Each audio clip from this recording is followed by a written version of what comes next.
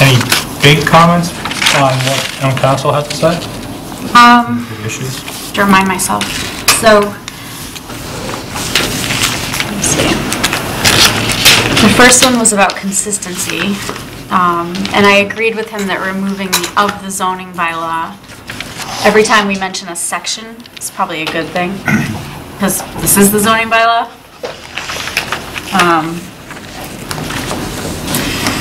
Just go through. Yeah, I agreed with that too, that if we're referencing something within this code, we could just say section X.X, and if we're referencing a code outside of this, then we would write which code we're referencing. Section 6.3 of the general bylaws.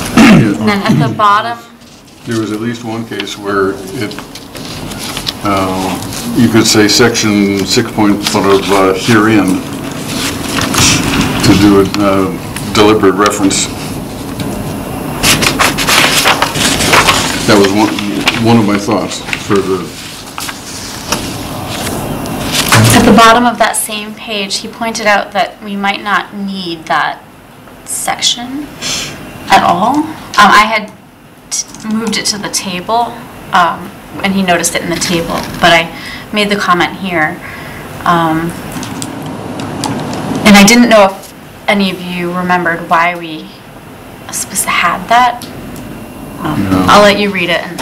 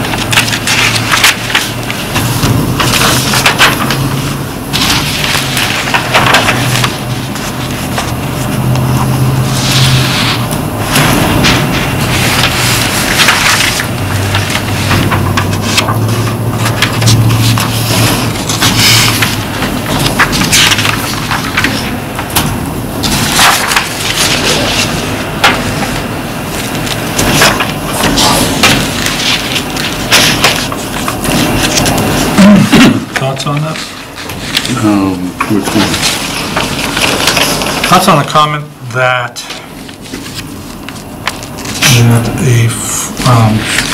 a lot whose frontage doesn't meet the definition, then that would technically be a side or rear yard condition. so, By the way, the blinking's getting worse. oh, Yeah. is this something I'm doing? No, I think it's the bulb. Do you want to shut it off and then Should I? see if you reboot? Sure, Maybe that. can't hurt.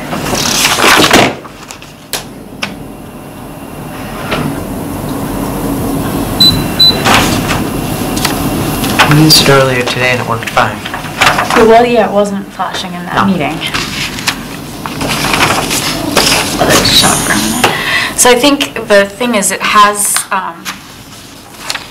it abuts a street, but that street isn't enough to provide the required frontage, right? So it, it probably has actual frontage on another street. So this is like a side or a rear. Or potentially this is a non-conforming lot. Maybe that's what this is about.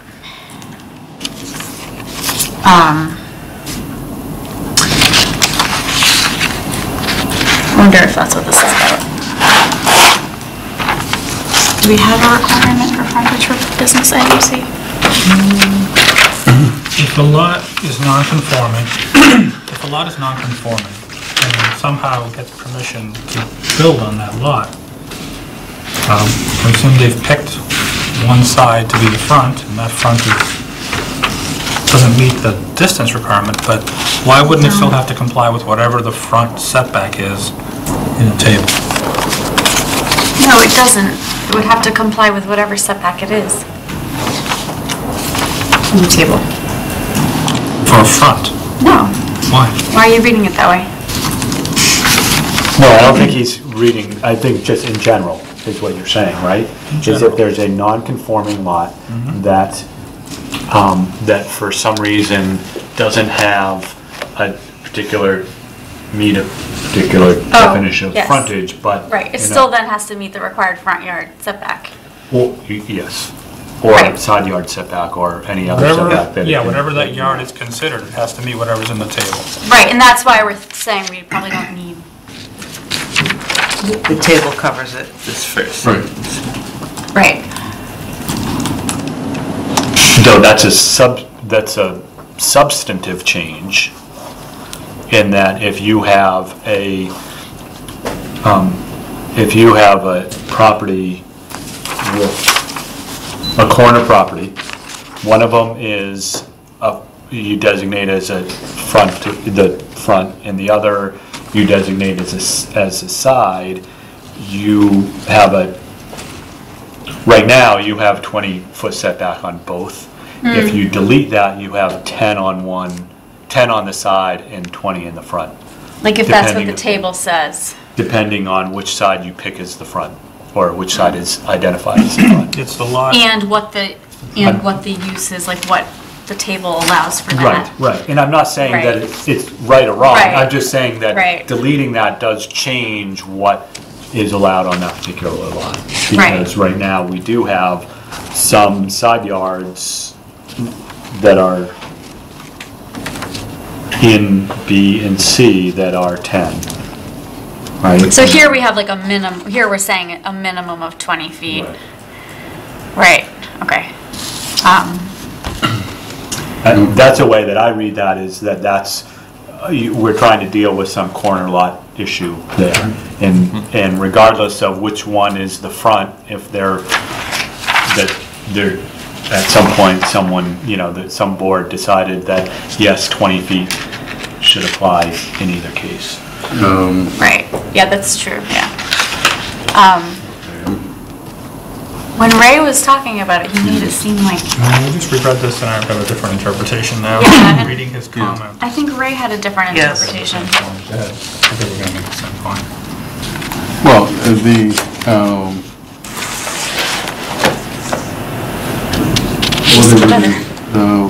item 4, or note 4, is where this constraint was moved into the table.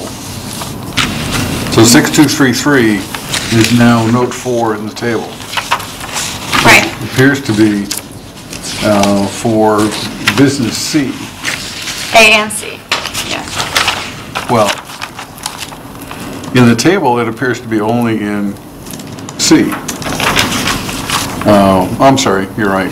But for the business A, it's 10 and 30 and 30.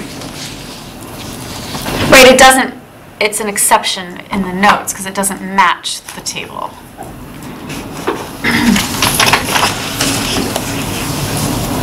Okay. And given the reference to business A, I'm trying to remember how we reconcile things with, for example, Doyen's property, which is 2 business A lots adjoining each other, with 0 setback in between the 2 lots. I mean, no side yard.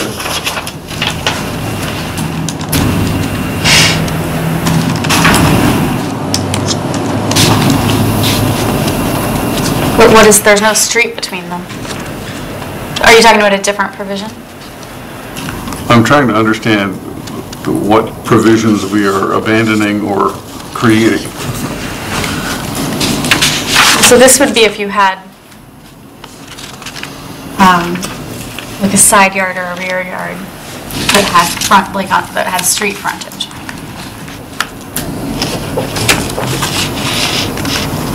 So it probably was put in place for a corner. For corner condition. lots, right, Yeah.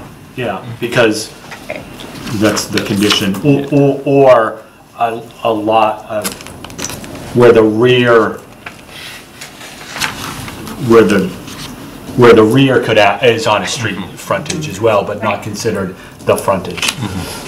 And what was your different interpretation, Nick? I was interpreting this to say that,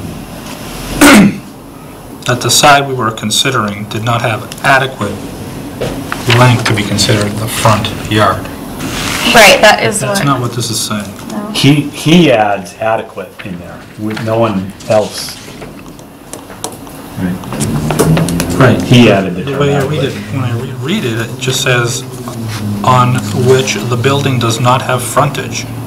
So Adequate the frontage. street, No. I know, but the way it's written, the way the He Doesn't added, say he adequate. said He adds adequate. yes. It doesn't say adequate. building I does think- not have frontage, meaning it's not fronting on that street, it's not the front. Basically, if you've got a corner lot, Yeah. the side, you need to be 20 feet off the side road, minimum. Yeah, that is, Yeah. and I should point out this JM5 comment, that was like me. So I put the word Okay. adequate, but I think that, We talked about We that. talked about that with Yes. Ray. Yes, he said it should say adequate frontage.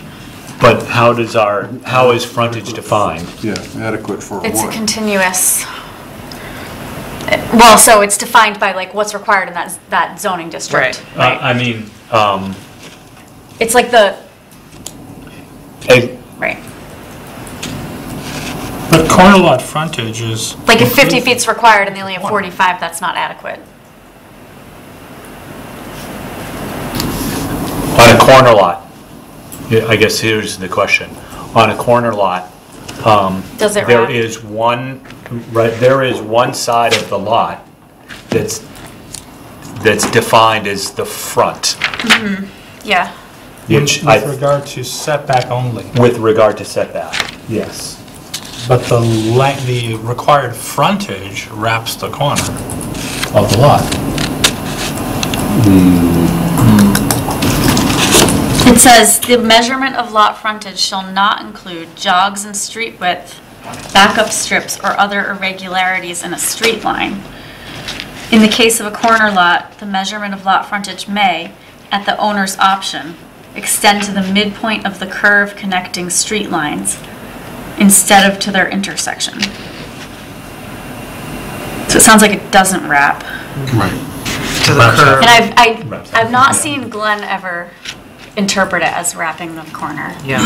He usually picks one side. Well, that says it could go to the midpoint. It could go Right, but halfway, but like not, all the way around the corner. right. Okay, but halfway, picks you up. Gives you some, yeah. So the issue with this definition, I mean, this section 6233 is, when I read it, frontage means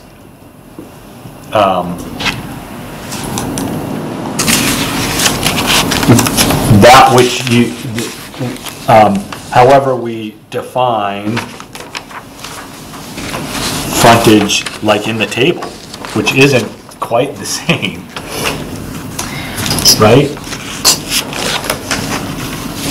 Well, except that this is listed as an exception to what's in the table, so if it doesn't, so you're saying what's listed in the table is not the same as the way we define frontage in the section 2? Or what are you saying?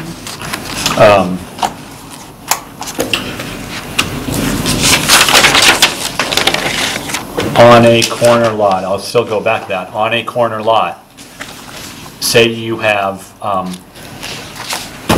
200 feet on either corner. Who decides which is the front? Because that depends on what your setback is and what your frontage is. So that's really, once you decide what the frontage is, then this is absolutely appropriate, the way that it's written here. Because you have your frontage, and then you have your other thing, which is the side yard. And in this case, you're saying that that side yard still needs to meet that same 20-foot setback. Because that's really the point here is, I think, in the discussion about adequate versus not adequate, it's which one's the front. But does the front have to be where you have frontage? If you're on a corner lot, could you have 50 feet in the front, but your frontage is 100 feet on the side? Well, Functionally. Functionally. Your functional frontage. yeah. right, Right, functional and zoning. Right. Because like your access doesn't have to be through your frontage, right? Right. Right, which was the issue with that development off of Level Street. Right, the house that was already existing. Well, they kept switching their, Right, but they wanted to change the front yard of it, so. and then they didn't meet the setback, yeah. So, but I think clearly the point of this, or at least to me clearly, the point of this was to deal with those corner conditions where the side is still on a street and acts like a, whether it's a functional frontage. What if but we maybe take not the defined word frontage out and just say the required yard on a, maybe that's not But gonna isn't make the it problem clear. is the 20 feet doesn't equal what's here in the table? It's different? Well, these are all the exceptions to the table. But I don't know if do we need this exception? Do we want this exception? Like, what's the worst case scenario if we don't have this? Well, if you look up note, you're saying this is note 4 in the table? Yeah. Note 4 is written differently. Yeah, it is. Well, so like for 1 or 2 family dwellings, it just seems like it's a contradiction. Because is it 10? Do we require 10 or do we require 20? If it's I guess if it's a side yard that's not on a street, it would be 10. Yeah. If it's a side yard that's on a street, it would be 20. Okay. The note 4 is written the way I originally interpreted it.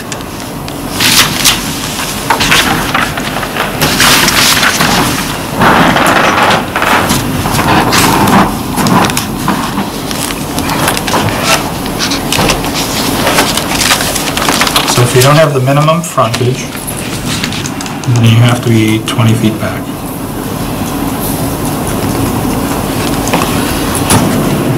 Okay, possibly, if we look at our definitions, Oh yeah, I mean like this is way clearer. But that's two different things. But is It's it- dealing with two different conditions. It's two different things because it's written differently, so. But it's addressing two different conditions, yes. Oh, and then it's only for a multifamily dwelling. No. No, except if the lot. Oh, except, if. okay, yeah. we have a definition for front lot line, which might be useful in this context. We do? Yes, we do. In the definition of a lot, in the lot width In section 6 or in the section 2? definitions. Okay. It's the distance at the, Well, there's, in the description of, or the definition of a lot, and the various dimensions of it, there's the concept of a front lot line, which is a choice that's made when the lot is developed. And it's something that we might be able to take advantage of to clarify, change the frontage to front lot line. Frontage, the definition of frontage implies that it comes off of a street. It's accessible from a street because it says,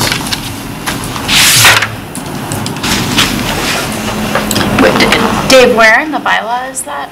It's in the definitions up front. definition of lot width. Are you talking about, Like, It's the very end of the definition. definitions in section 6 or definitions in section 2? I'm sorry, definition 2. That's what I'm looking at. are you looking at yard? Front Where that yard? Diagram is. Yeah, I see the diagram, so, So he's suggesting that because there's a reference to this front lot line, oh, I see, at the very end of the definition, tangent to the front lot Okay, line. see it, yep, under lot width.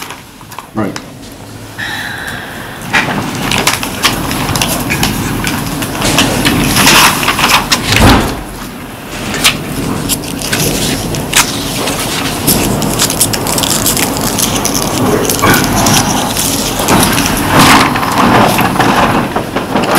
So what are you suggesting we do with that information, Dave?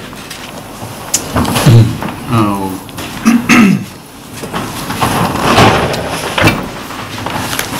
Use, in the appropriate fashion, which I haven't determined yet,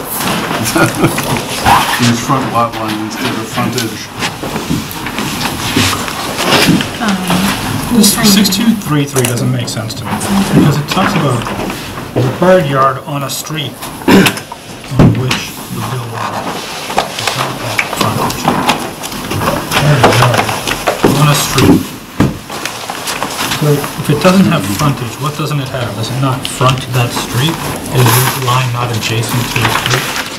I think that's what Ray was asking, like, what are we, it's not enough, right, so. Doesn't meet the minimum linear feet that we want. Where is it? Is it on a street? If it doesn't have frontage, does it not have the minimum required, minimum frontage from the table? Or does it just not front the street? Is it bound lot somewhere? It's on a street, it says right here, on a street. Okay. So I assume what this means is it doesn't meet the minimum requirement. Okay, so instead of adequate, you could say minimum. But I don't know, I mean, like, this is so, No, but that's not what, and I don't have a suggestion on how to write it, but that's not what this is getting at. Because if it had, if there's a lot that has 200 feet on either side, one of them was designated the front, one of them was designated not the front, right? yeah, okay. They both have they're both adequately long, but at one point, one was designated the front, one was designated not the front. What this is saying is that the side that was not designated the front still has to have a 20-foot setback. Okay, right. Setback. So it could be either condition actually, right? It could be that, or it could be. Or it could be, yeah. Doesn't have enough. Yeah, it doesn't have enough. Right. Don't know. So we probably, But what it's getting at is you don't want to allow a 10-foot setback on a side street. right, Is essentially it. okay. I'm not sure I agree with that, but that's what that's Yeah, what's being said. it's basically the lot line bordering the street, which is not the front lot line. Should still have Minimum setback of 20 feet. That seems to be what was intended. I would suggest we just reword it to say that and not delete it. Otherwise, we're creating something that we... Right, Right. we haven't really thought through like Right. all the, and we weren't really intending to change things for business A and C. Right. We were really intending to change things for industrial. So, should we say that is not designated as that lot's frontage? The required yard on a street which is not designated As the front. as the That's the front front yard. Or the front lot line, that Dave was saying. That's mentioned. And so the designated could be because it's not adequate, it could be because it's plenty adequate, but the other side is what they want the front to be.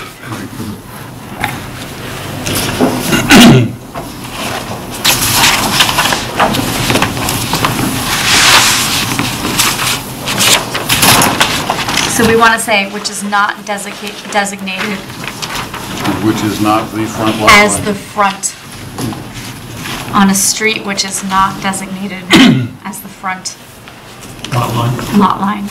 Okay.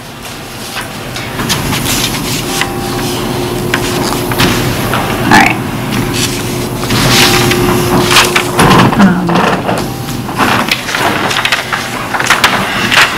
Let's see. Should we move on? Any other comments? Anybody have other comments on this? So was it Ray that was asking for more definition on the shadow cast? Yes. And so what I said is that I thought you wanted some flexibility and that it could be taken care of through site plan review. I think so. I think you want to make them come in and show us the shadow study for the whole year, like some of the other developers have done, and then you can see what the impact of that is. Right. Decide whether any of it is bad, or, because if we're only looking at this little portion that was mentioned here, you might say, well, okay, that's all right for just the winter. Right. Casting a shadow on somebody's garage doors, you know, some industrial garage doors is not a great idea. Is everyone okay with that?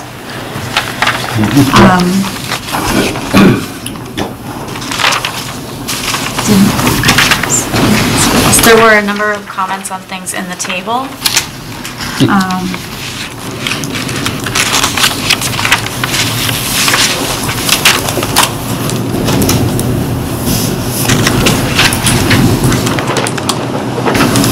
And it's a little hard to read on this paper, so I'll just go down to on the screen. Well, the one that was interesting was the comment on if the adjacent lot is vacant. Calculating the average setback for the adjacent lot when you've got a vacant lot adjacent was unclear, and I'm not sure it's what we were aiming at. Which note? I think it's note 1.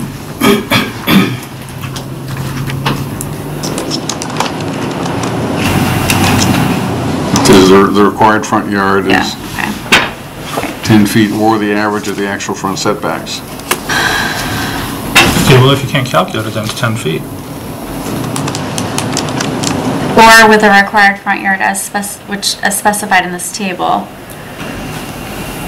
Which is 10. Is it? I'm sorry, it's 15 in most cases, yeah. So you assume they meet the requirement of the table if there's nothing on the lot. Is that what we want to do?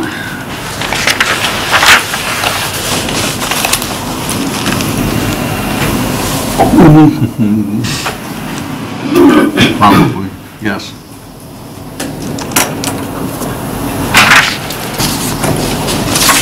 Well, I defer to the rule, not to the No, exception, it right? says if the lot is vacant, then it is deemed to be occupied by a building.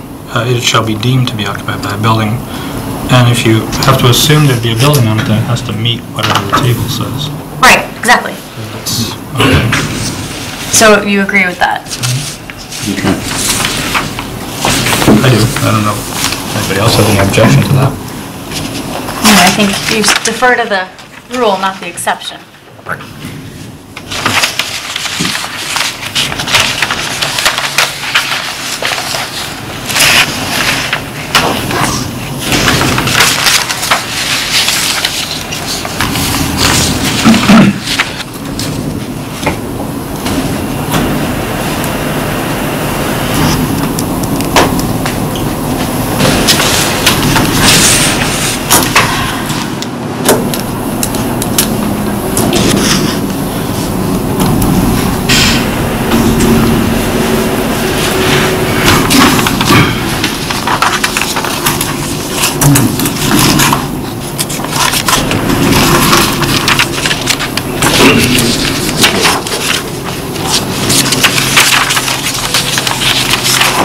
Other comments? Do you want a graphic for that big lot ratio?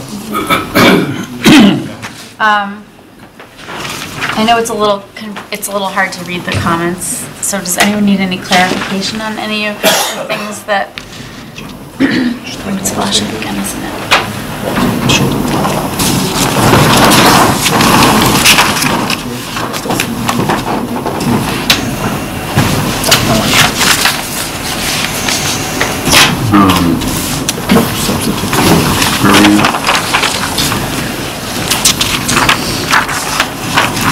Where we just were previous to this, this note 1 does not appear to be referenced anywhere in the table. It is, remember, we just couldn't, it wasn't legible in this sort of printed version. It's in the header under required front yard. Yeah. Okay, thank you. And 2 also is in the header, but under maximum building height. Yep.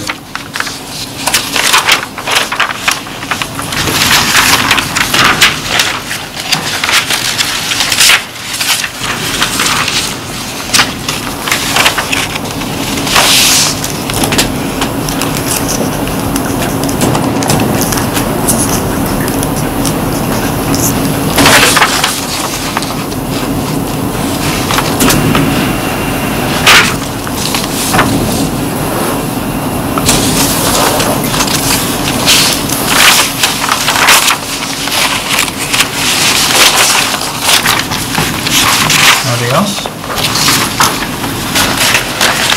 Any public comments?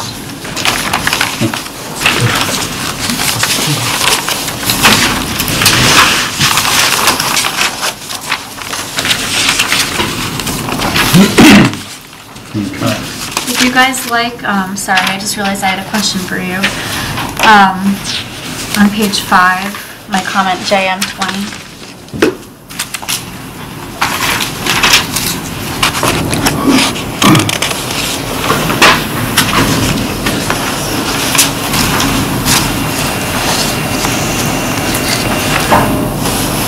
That might actually be a holdover comment from from last time you looked at it, now that you wanted the flexibility for the buffer. I thought we did that way if we understood if there's an existing condition where there's a building, we can develop what that buffer is.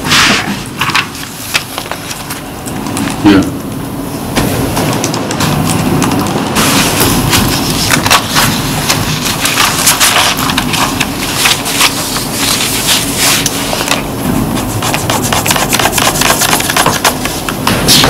If there's no more comments, We do need to take a vote tonight. no motion to close the public hearing. Move that we close the public hearing for the proposed zoning bylaw amendments for the April 2018 town meeting. Second. All in favor? And do they also need to vote to recommend it for the warrant? Yeah. Move that the CPDC recommend the proposed zoning bylaw amendments for the spring town meeting warrant. As amended? As amended. Or is it? Or, I'm going to make an amendment based on that one thing we talked about. So as amended, yeah. as amended. It's fine, yeah. Second. All in favor?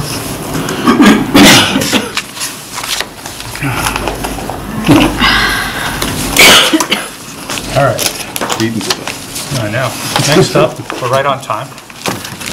Continued public hearing for the 40R plan review at 467 Main Street, Bovis property.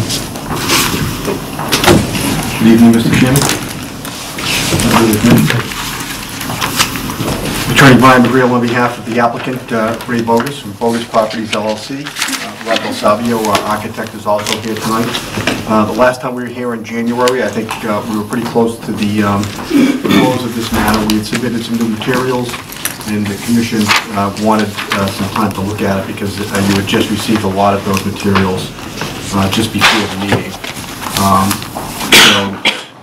Really, from what we have submitted, there hasn't been any changes specifically. So we're obviously happy to answer questions in regards to what was submitted. We've also had an opportunity to take a look at the draft decision that Julie provided us. We provided some comments to Julie on that, and we have a couple of other issues we would like to discuss with the commission in that regard also when the board, when the commission deems it appropriate. Okay. And I printed the email with our comments. I also annotated the decision that I printed for you guys, incorporating some of them. We got a few minor facade changes that Ron can go over if you guys want to go over them, or if you guys want to. Sure, yeah, I saw those. I saw that you had addressed those, if you'd like to go over them. Can we do that now, Julie? Sure, yeah. It's really just on the elevations. Okay. Do you remember what page? 7 or 8. 6-1 in or 6-1 in. All right, let's see. I'll tell you when to stop. Okay.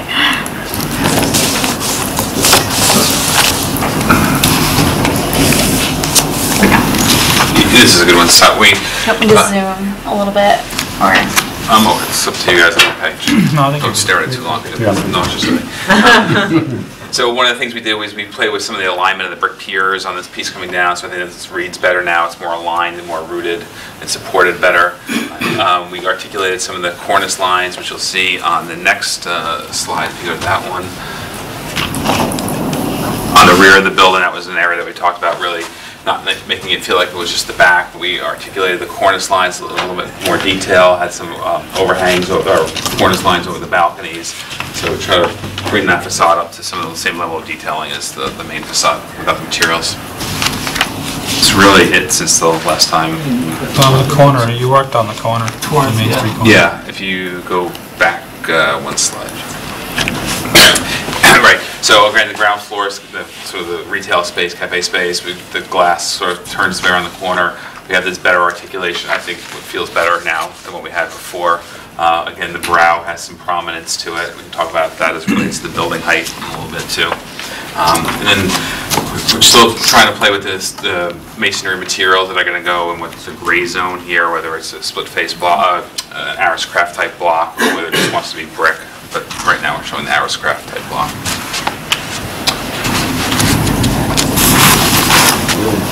Background side. On the garage entrance plan, we have talked a little bit about, excuse me, where the transformer was located and how the piers were turning in.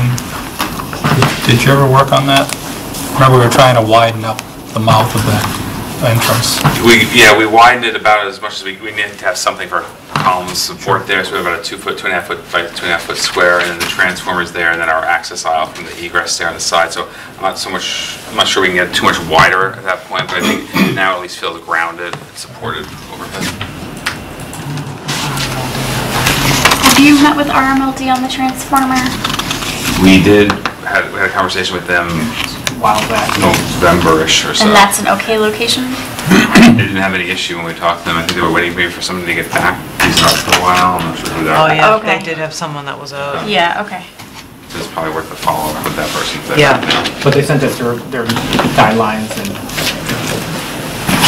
They typically want bollards or something that would protect it, but maybe you're not there yet. yeah. Yeah, I mean, we have the wall here, which will help, but maybe 1 or 2 more on the sidewalk. The sidewalk, yeah, what I was thinking.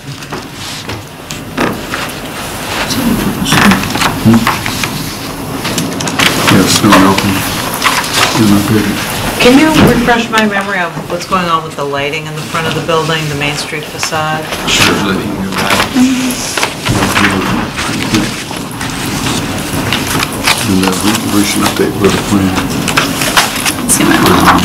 Yeah, we don't have it showing yet, but I can tell you, over the residential entrance, we'll have a canopy with lights shining down, so nothing washing up on the face of the building. And then in these locations, here again, it's a light wash down onto the pier, not up the facade of the building. So it's fairly minimal, it's just those 6 fixtures, and then whatever we do on the underside of the canopy, shining down.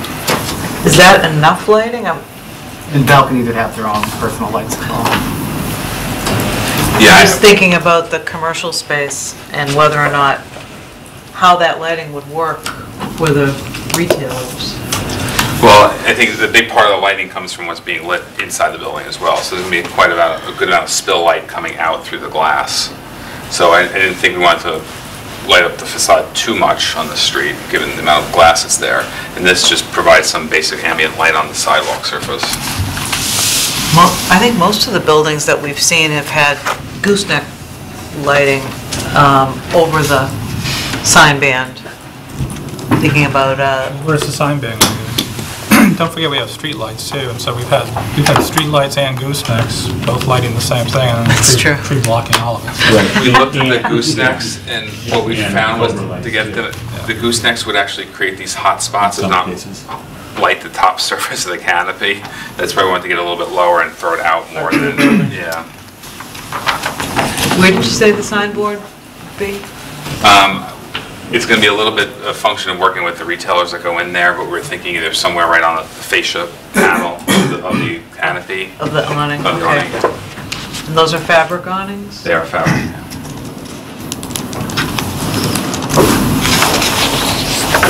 Well, we're not approving signage, right? Right. No. Okay. So there'll have to be a master signage plan for the Yeah. building. Yeah, once we figure out who's in there, what their And the lighting branding could is. change Yeah. if that changes. I just advise you that one of the restaurants on Main Street had cans like this or light fixtures like this, but then they opted to do this more of a antiquated bare bulb thing. And the bulb was way too bright and sort of creating a lot of glare, which you don't like to see on the fixtures. So we were lucky that they were able to use a much dimmer bulb, and that took it way down. But otherwise, we shouldn't see the light source. So these will all be dark sky, I mean, effectively dark sky compliant and washing down, not, Well, you can wash up if you want, just not out. yeah. Yeah. Makes sense. You can go up and down, just don't go out. Creates too much glare for the driving Yeah. pathway. And remember that we don't like to see light coming through the awnings, so they're a solid material, opaque material.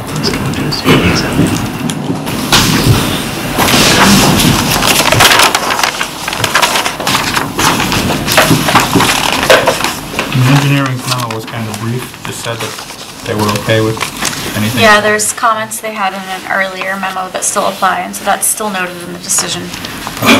There's some things they need, but they can be worked out prior to building permit.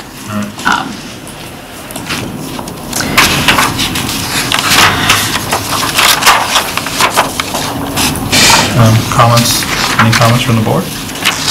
Yeah, looks good to me. Comments from the public?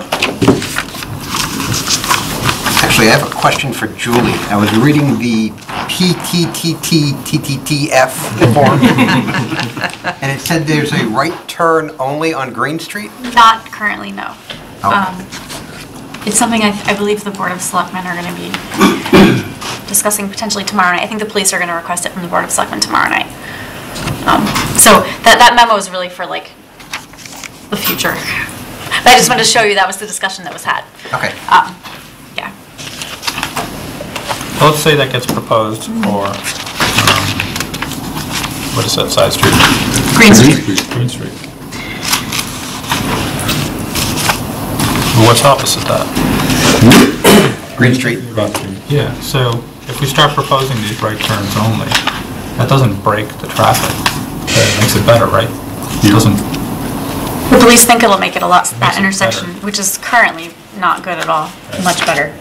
So they were already thinking along those lines. And then this project kind of brought it to light. Okay. I was just getting to the point that it doesn't negate everything we've talked about with traffic. It can only make it better. That's what we think. Well, I mean, it can't make it worse. It can't. You could back up. Can't really get worse than F, right? When you're crossing in the other direction, it's always worse than, say, backing up the same direction. Backing up traffic to the right is safer than trying to cross the other way. Even if it starts to back up, you just want to get out. That's all.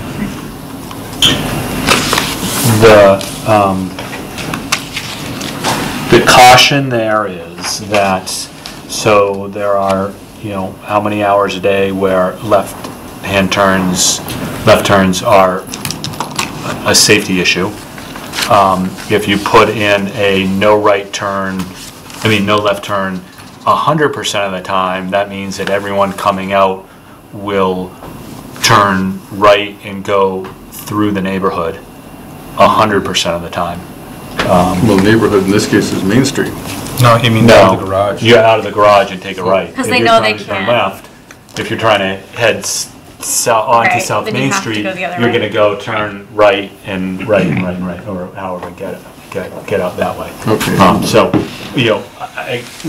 they need to think through that because, sort of, you can't get worse is not necessarily a great answer, because what it could do is Create the problem create a somewhere problem else. somewhere else. Right, and I think- And not do anything for the problem that they're trying to solve. Right. So, I don't know what the answer is, but I hope that you communicate that.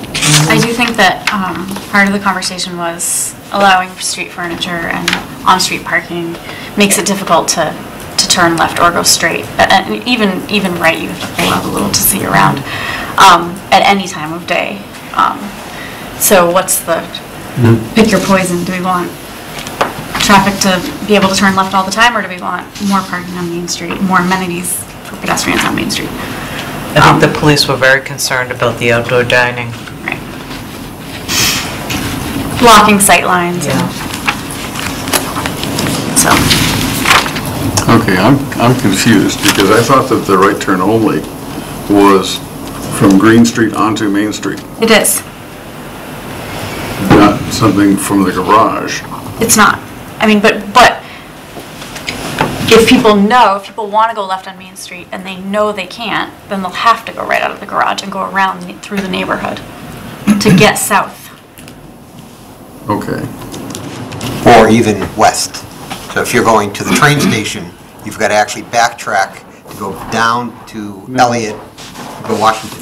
If you're driving to the train station and you live here, you really should be rethinking things. Or driving that direction. Like, if you're going out to West Street, right, you actually may end up creating more traffic, more problem at the intersection, because then everyone has to go around and through the Washington Street exit intersection instead of maybe coming, a different, and not going through that intersection. Would take more look, but again, how often is there going to actually be people out on the, if it's about visibility because of outdoor dining, our outdoor dining season is About 5 days out of the year. Yeah. But they were also, actually their bigger issue, I feel like, was the on-street parking, which might be full all the time. Yeah. Yeah. Right. That's bigger. So, this is the compromise that was Yeah. come to. And it has not been approved yet. The I just conversation want- will yeah, still that's have why to I wanted to happen. make sure that those conversations. Yeah, no, that's a good, but the police did feel like this intersection, regardless of this project, could benefit from a right turn only. Do you know how wide Green Street is? 24 feet, right? I think it's about 20 feet. It's marked on that civil plan. Mr. Tuttle, correct, so I believe it's 24 feet. It is on here.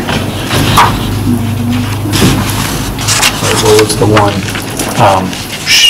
Chute Street was turned into one-way, which then just created more problems on Linden Street. So it's those sorts of things that, the one-way on Chute Street was that problematic enough to then create Linden Street one-way, which is a problem intersection up at the corner of Linden and Middlesex in Lowell, which is probably an accident. So I think there was an issue that was solved on Chute Street that created a bigger issue over on that other intersection. It wasn't quite thought through how those pathways would be. I think at least here with this one, if traffic gets redirected to Washington, it's getting directed to a signalized intersection. I'm not saying one. No, I'm just saying, like, yeah. I think that was part of the logic, is directing them to a safer intersection for their turning movements. Okay. Do you want to work through this decision? I do, yeah. You folks studied with the trash hauler that can actually fit the truck in there and tip those barrels with your ceiling heights? Yes, well, we proposed 2 pickup locations that weren't necessarily in the garage. They're a pull-up. Sorry, so we proposed 2. But they're not. Not in the garage. Oh. Not necessarily. Yeah, I mean, if we could find something that fits in the garage, absolutely, we'll go for that, but, yeah. So we're proposing that they bring them to these areas and then they drive the truck by. They'll be sitting there for a short period of time, and then the trash company's gonna come, dump the barrels in there, and then put them back in the garage for our property management company to put them back in the trash room. So it's gonna be a temporary pickup, like a drive-by pickup. There's no way to get a compactor on a building size. So you're stopping a truck out there for what, 20 minutes, half an hour to dump all those barrels? I mean, it's only I don't know, half an hour, but 6 barrels at most, so. they pull into Green Street. 6 barrels for a place this big? Impossible. Well, if they get picked up 4 days, 3-4 days a week. We're using a lot more than 6 barrels. Well, they're not like a small barrel. They're 96-gallon barrels. You're still gonna use more than 6 for this many units. Oh, if they come every day then. Oh, not on the weekend, but Monday to Friday, or, I mean, we can increase the barrel size, increase the amount of barrels, but there's no way to get a compactor in here. You'd need higher ceilings, you need a way to get it in and out, and that's gonna take a lot longer pulling a compactor out than it is some wheel out barrels. We're still not talking about, depending on whatever day they pick up, having the trash truck sitting, wherever he feels like pulling up to this curb. Well, no, they can't, I don't think you can pick it up on Main unless it's way off hours. I think you're gonna have to go onto Green Street, just past the garage door, assuming that it's either one of those side lift trucks. Yeah, something. Just load it that way. We're still bottlenecking the traffic on that road again. Well, I can do it at 8 a.m. Yeah. Off hours. We're proposing hours between 11 and 3, and that's, well, it's in the decision letter, but we can propose different hours if you guys want. You know, our goal is not to be here during rush hour by any means. I don't think the trash company wants to be here during rush hour. Can we accommodate some of the businesses downtown that have loading requirements that are basically Woburn Street? Yeah. That seems to work for the most part. For the most part. Get in, get out. There's an issue, I think, that will have to be addressed. We know that. We'll hear about it.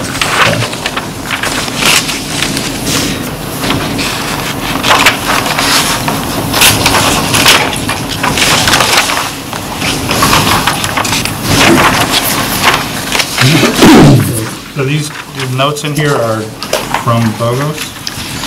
Yeah, I wrote them based on the email with the comments from the applicant.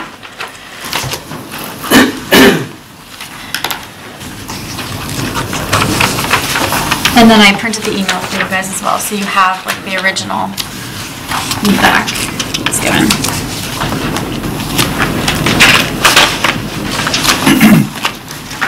Well, I don't really like the plus or minus, and I certainly don't like the 50 on the height waiver. So there has to be some number after that plus or minus. Is it 1 foot? 48 feet should be adequate. Rob, there was an interpretation issue on that, Rob, you want to explain? We can commit to a height, Mr. Chairman, but it was accounting for the parapet walls, which under the definition in your bylaw are included in the height, which brings, with the parapet walls, brings it up to 50. Yeah, I thought it was top of roof. We checked it 3 times today. We sort of wait originally, and that's so we've had the roof surface at 48, but then the parapet, which doesn't happen everywhere, it happens most drastically here, goes up to 2 feet higher. But the roof membrane is all at 48. Hi, Julie, building. You look at the definitions. Includes the parapets. Yeah. Definition.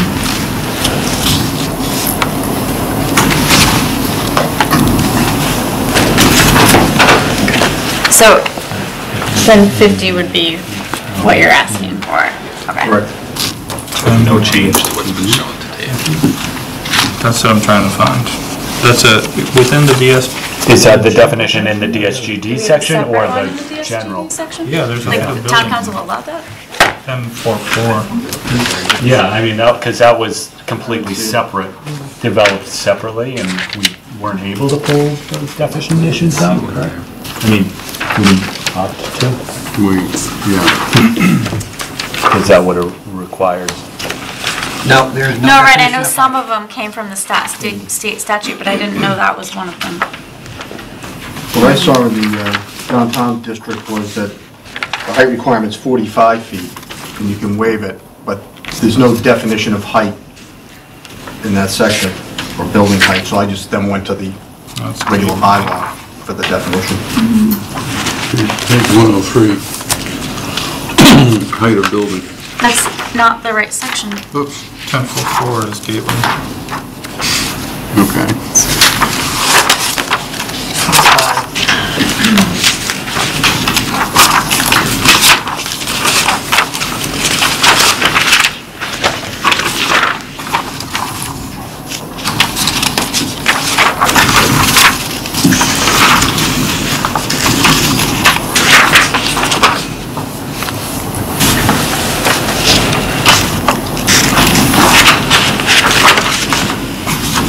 Now it goes from floor area gross to household income Right.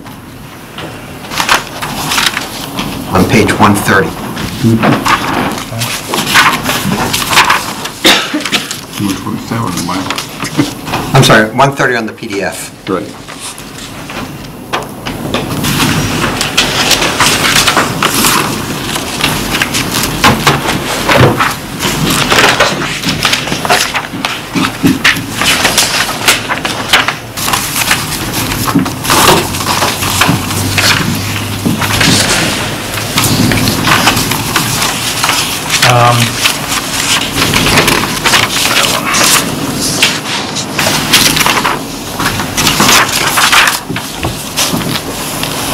I guess I'd be willing to entertain something more specific.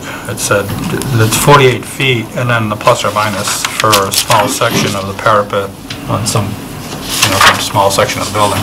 Yeah, or something like that. We're willing to fully commit to a height, it's just, we realize that the definition, we read the definition wrong. Nothing's changed in the plans though. I know, I see it. So it says in the waiver, request the parapet to account for 33% of the roof perimeter.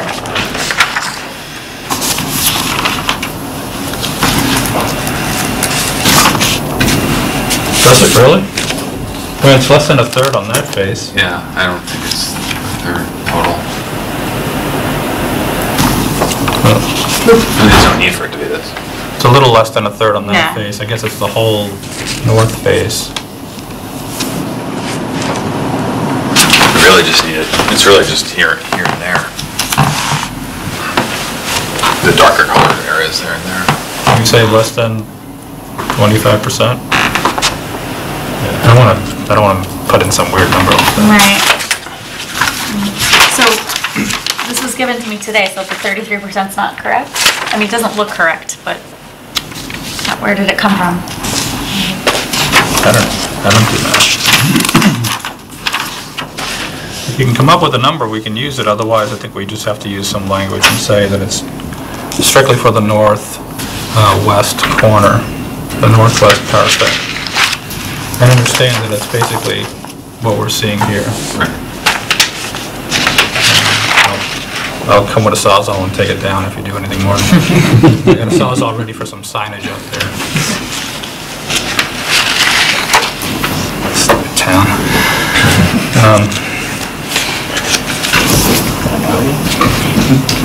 Is anybody okay with that? Do you have a problem with that? I'm just questioning whether it's 50 is the maximum. In the table, the dimensional controls of the zoning bylaw, in business B, in the underlying district, the maximum height is 45. And that's what we use as our basis for the design for the downtown smart growth. Right. So the waiver is just to go over that. Yeah. The justification was that they wanted a little more height in the first floor for the commercial spaces, which are kind of small. I think that stretch of Main Street and this structure, there's no harm in having it 3 or 4 feet taller. It's a flat section of Main Street. But I'm questioning whether it's only 3 or 4 feet based on this. According to the plan, that top roof line, the standard roof line is 47 feet 3/4 inches. So the gray that they've got looked like it's far more than 3 feet tall. You mean the structure? That gray, no, the gray above that. Which is specifically excluded in other parts of the... So what is that? Elevator. Elevator stairwell. Okay. Yeah. Doesn't count.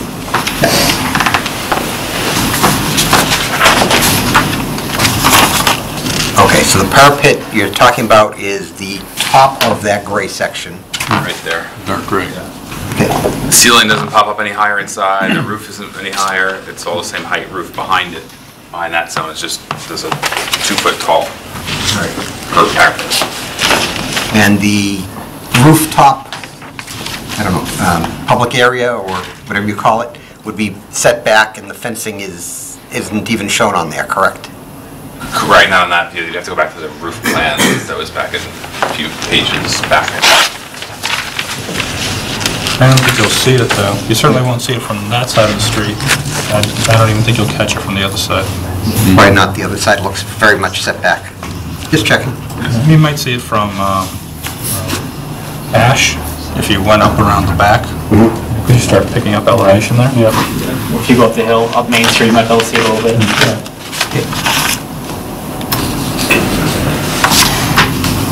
There are structures on top of the Charles Building level that are significantly more than 45 feet high. And Washington Arms and... Yeah. Right. Okay, so did we come up with some language here? 48 feet plus or minus? No, sorry, that's wrong. General findings. The general finding shouldn't include the waiver language, right? Just 48 foot plus or minus. Say there, I guess, or leave it at 48 foot, and then we'll discuss it in the waiver section. Sure.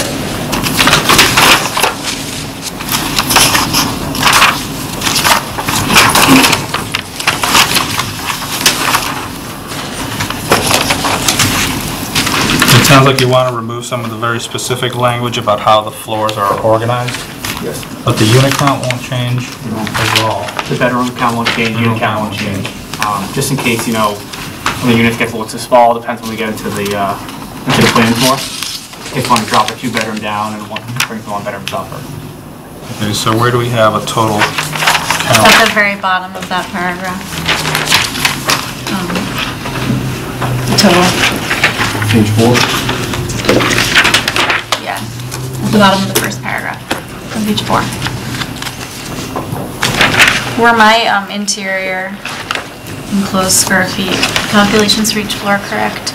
No. I think you're going on an older plan, they've actually gotten smaller. Okay, so are those things you also wanted removed, or were you going to give me revised numbers? We're going to give you guidelines. Yeah, they're less on each floor than what shows in this decision. Right, Rob? Yes.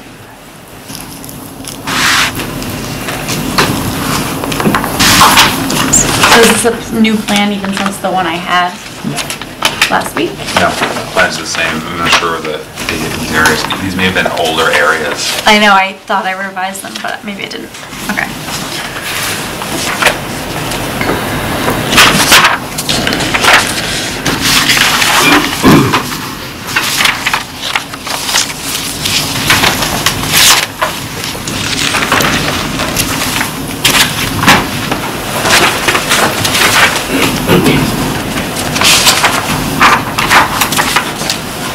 And one question while we're waiting for them. On page 3, I highlighted some plans that you'd submitted earlier on, like a tree analysis and a landscape plan. Those are still to be included as part of the final approved set. If they were from DCI, then they're probably not relevant. If they were from William Fleming Landscaping, then they're probably relevant still. It was just... I don't know if I got landscaping plans from someone named William Fleming. That's the only landscape plans I had. It would show, it had like the pictures of the existing trees, kind of like in the squares, one out. I can resend it to you. And they reviewed them in the meeting? They've Did we talk they've about never them? been, they've never talked about it.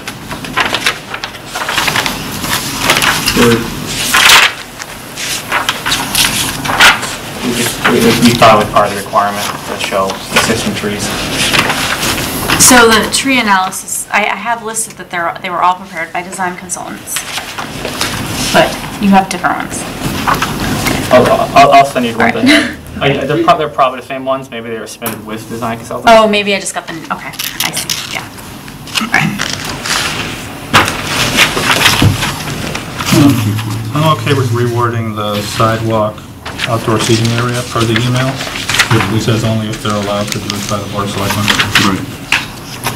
I think the email's very wordy, the way it's worded though. Well, you can break But it down if you something want. along those lines, yeah. The roof deck though, I'm okay with removing that it will not be visible from the street, because I understand that. You could find a spot where you can see it, but I think we should somehow state that it's set back from the roof edge, and if we know what that distance is, we should put that in there.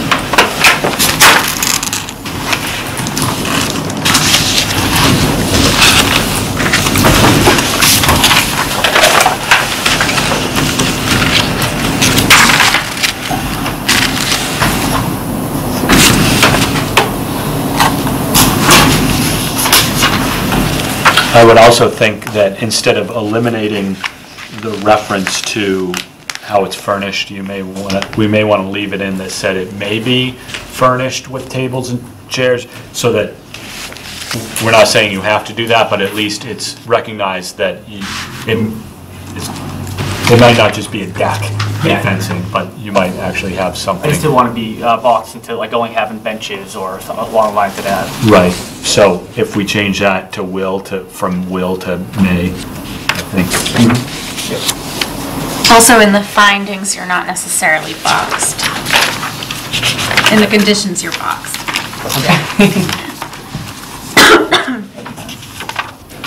We have a distance from their front. It's approximately 10 feet. For the parapet. 10 feet or more? Minimum of 10 feet. Does that work? Minimum of 10 feet, okay. That's safer. Will be a minimum of 10 feet from the parapet. It'll be set back from the roof edge a minimum of 10 feet. Right.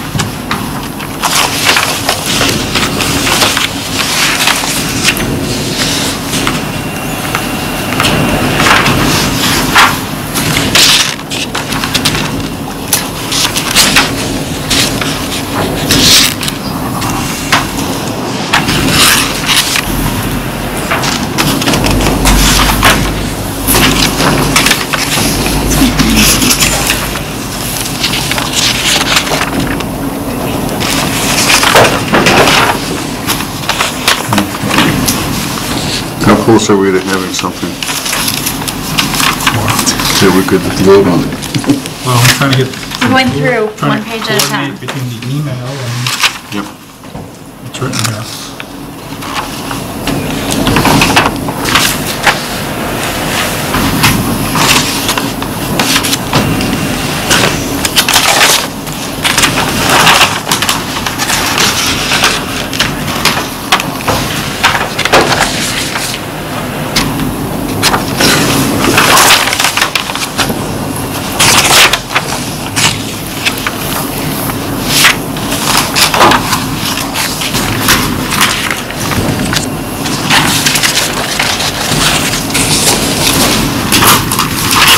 Do you have an answer to your question about where the utility meters would be located?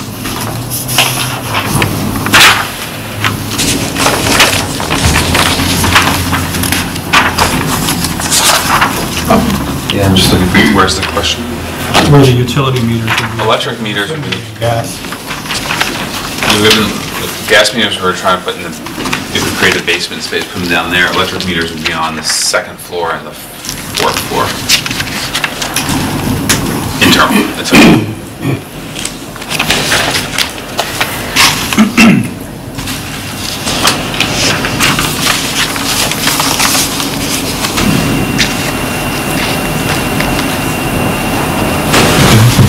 Look at this waiver list, and make sure that's all right. You guys are okay with no information on building lighting? Like no, besides anecdotal things they've said in meetings? I assume they're gonna have to submit something. This is all findings. We didn't really talk about lighting much till tonight, so. We talked a little bit about it, and we kind of gave them a sense of what we were looking for. I would suggest we just have a condition that says they have to submit the lighting fixtures for approval.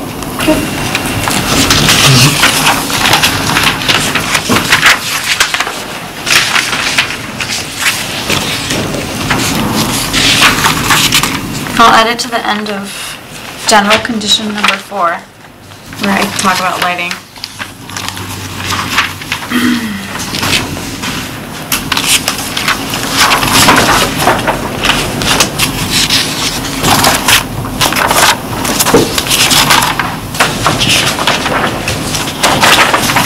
Mr. Chairman, if I may, just before you get too far in on page 5, that just it's a finding, but I think it might have carried over for a prior decision. It talks about 7.1.2, building step back requirements. I don't think our step backs is that far in this project.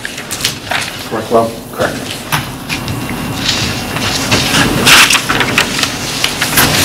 Yeah, I didn't, that's why I highlighted it. I don't think it was correct.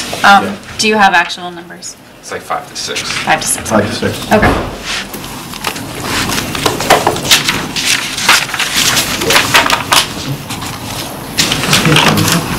Page 5. So 5 to 6 at the second floor and another 5 to 6 at the fourth floor. So, okay, Yeah. so it ends up being like 10 to 11, but Correct. not the whole way up. All right, got it.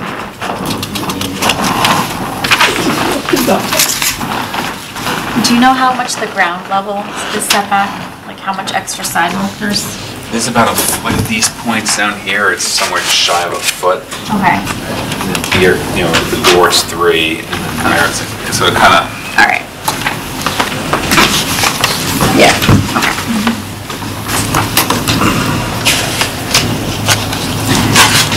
Thank you.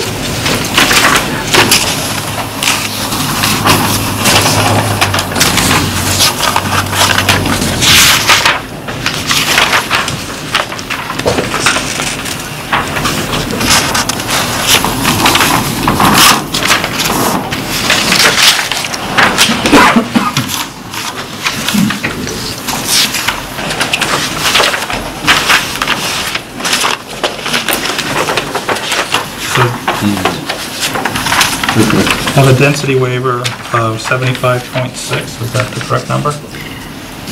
Based on the point, this 0.41 acres that they mention in this request. Yeah.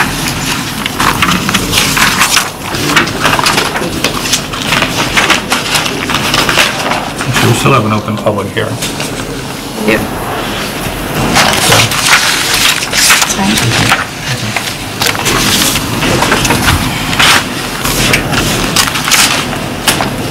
I guess I would propose to write the height waiver as to allow a building height of 48 feet. I'd say plus or minus, but with the northwest portion of the parapet no higher than 50 feet. That work? Yeah, it works for us, yeah.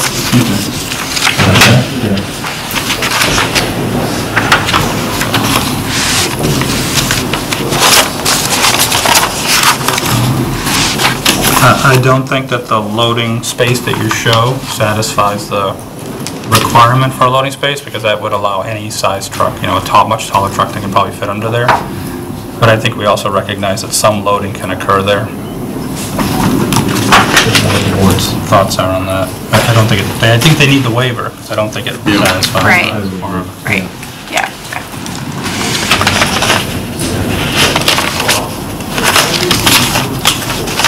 You also need to point out that there is no loading on Main Street.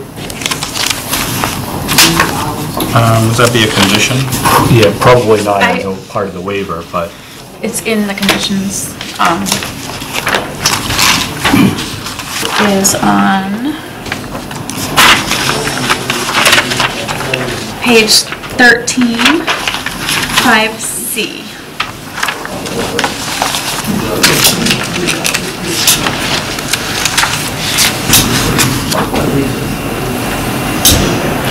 Thank you. Right.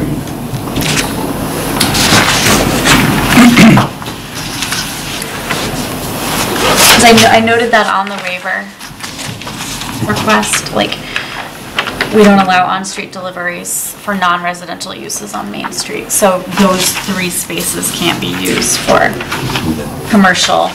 Well, they could be used for move-in, for residential tenants. They can't be used for commercial.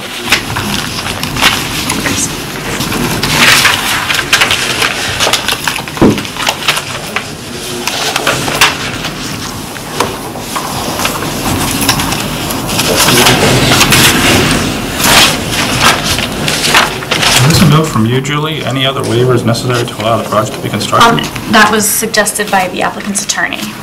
Wow. And I've never seen you guys agree to that, so. Well, the theory behind that is, with all due respect, a lot of boards and commissions do that because you know what you're approving. You know, they're tied into the plan, so that waiver just allows you to build it according to the plans, and it's somewhat of a belt and suspenders if the commission or the applicant just forgot one little small waiver, that somebody wouldn't be able to hold that up on appeal and a technicality. So that's the only reason for that, but, you know, if it's not the practice here, I certainly respect that and understand it. But if the rest of it complies, you don't need any other waivers. I mean, what other waiver could possibly be prohibit the construction of this thing? The height, you've got the height, you've got the density, you've got the setbacks, everything's gonna fit within that. Right. I don't see any situation where there would be a minor waiver. No, a minor amendment of some sort. It Right. might even be administratively dealt with. If your awning layout changed or something like that. Can't blame me for asking. I guess that is something we've set up a process so that minor changes can happen. I saw that. At the waiver level, that is definitely a board action. If a waiver was tripped, you'd be back here. Yep. Gotcha. Okay. Understood.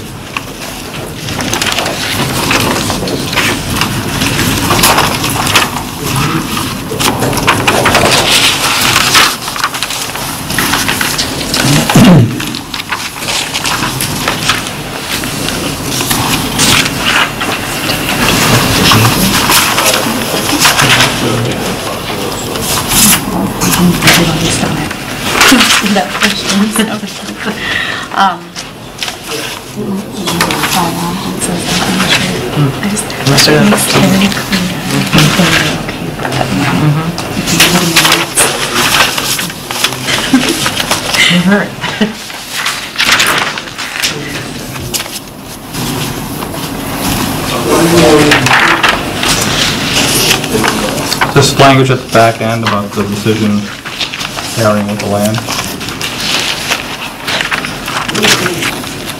And I don't have a problem adding it, but I assume that that's what the zoning did anyways, right? Yeah, I mean, it's to be assumed when they record this decision that it runs with the land. Yeah. So,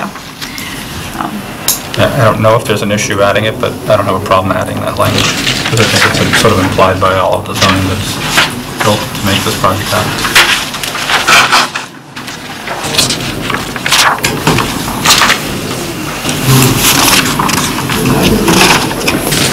So there's a comment in here that you added, Julie, about, on page 13, about hard pipe gas grills.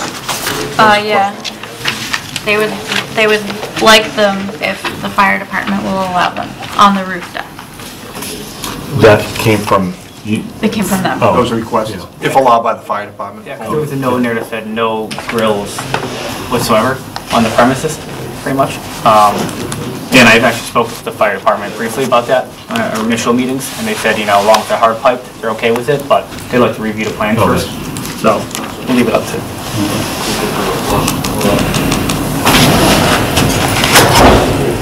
Okay. So I'd have to reword that a little bit to allow that possibility for that discussion to happen. Yeah. Which I'll do. Just a nice amenity for residents.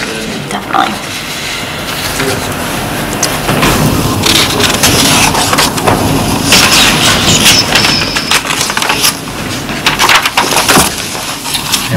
One question, Mr. Chairman, on one of the conditions, just for discussion purposes. It's on page 10, it's 5A.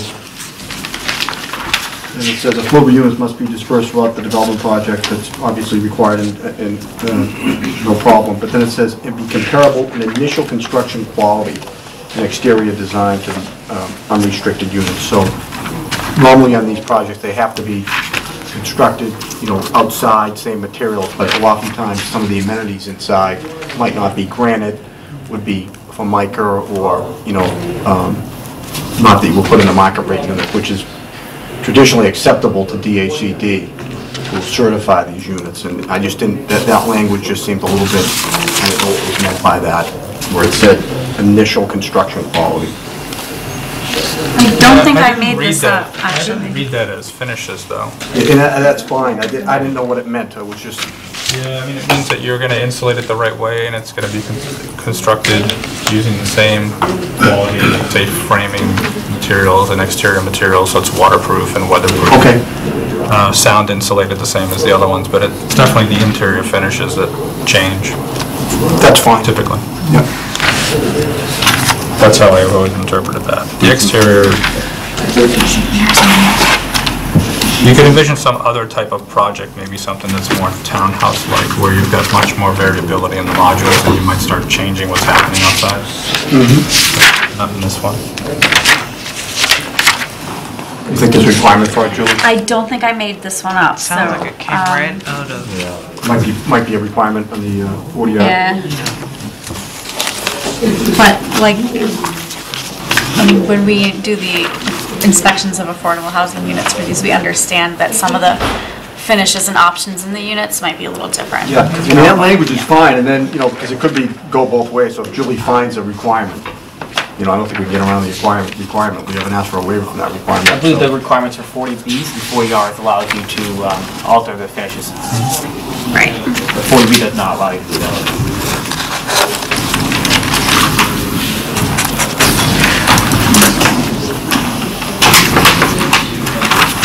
How many affordable units? There's 8. It's a little over 25%.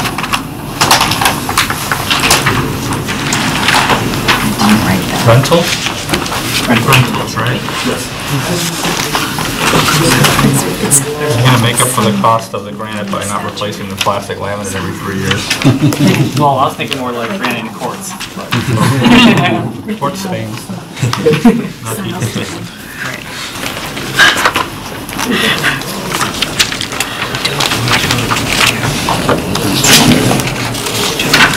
Any other comments or questions on this decision? No? Any comments from the public? Close the public hearing. Move that the CPDC close the public hearing for the Downtown Smart Growth District Plan Review for 467 Main Street. For a second? Somebody else? Okay, all in favor? Motion to approve this decision as amended? I'm sorry, before we go on there, did we, Julie, you were gonna change the condition on lighting, correct? Yeah. Okay. Yeah, I made a note to Okay. to just say they need to send the specs to me of the lighting fixtures for approval. Yep, it's in here. Move that the CPDC approve the decision for the Downtown Smart Growth Plan at 467 Main Street as amended. Inclusive of waivers requested. You want to go through the waivers and vote on them? Okay. We've done that in The the past. decision, okay. So vote waiver for the density. All in favor of waiving the density to 20 to 75.6?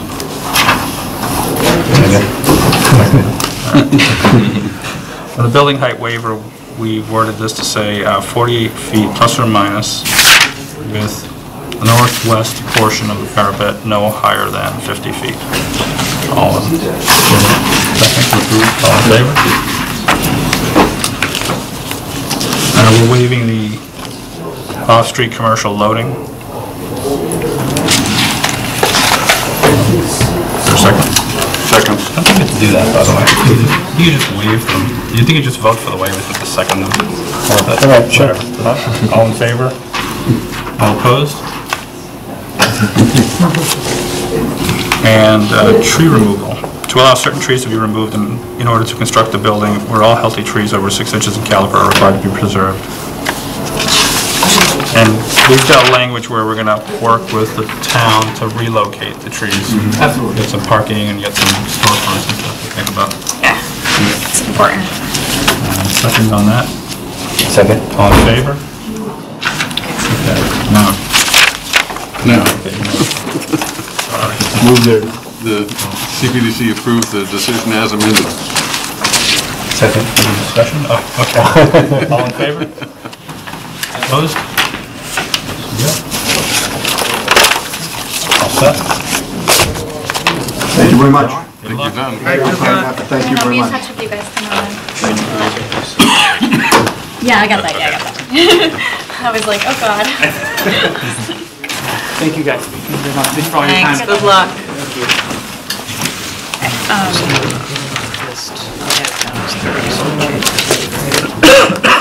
Sorry, I didn't look through it in great detail. No, that's all right. It's all right. It's not a big deal. And then, let's see.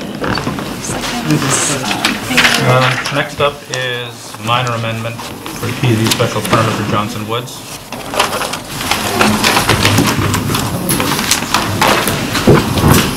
Mr. Chairman, I'd like to remind the board that I have recused myself. And remove yourself. There's a bar back there with beverages and food. Yeah, there's Yeah. snacks and refreshments in your refrigerator. All right. Okay. Julie, where do we stand on this one? There are three main issues under discussion with this. One of them is the parking issues at the multifamily buildings. The other one is the foundation issue on White Oaks Lane. And the third is an unfulfilled promise of a garage for 162 Johnson Woods Drive. The applicant has requested that the discussion of the foundation for White Oaks Lane not be had tonight and be continued next time, because they haven't been able to come to any sort of solution or whatever with the abutter and the potential buyer, and they would like to have some more feedback to be able to give you for that discussion, but we should still go forward with discussing the other two aspects of this project tonight. That's where we... Okay.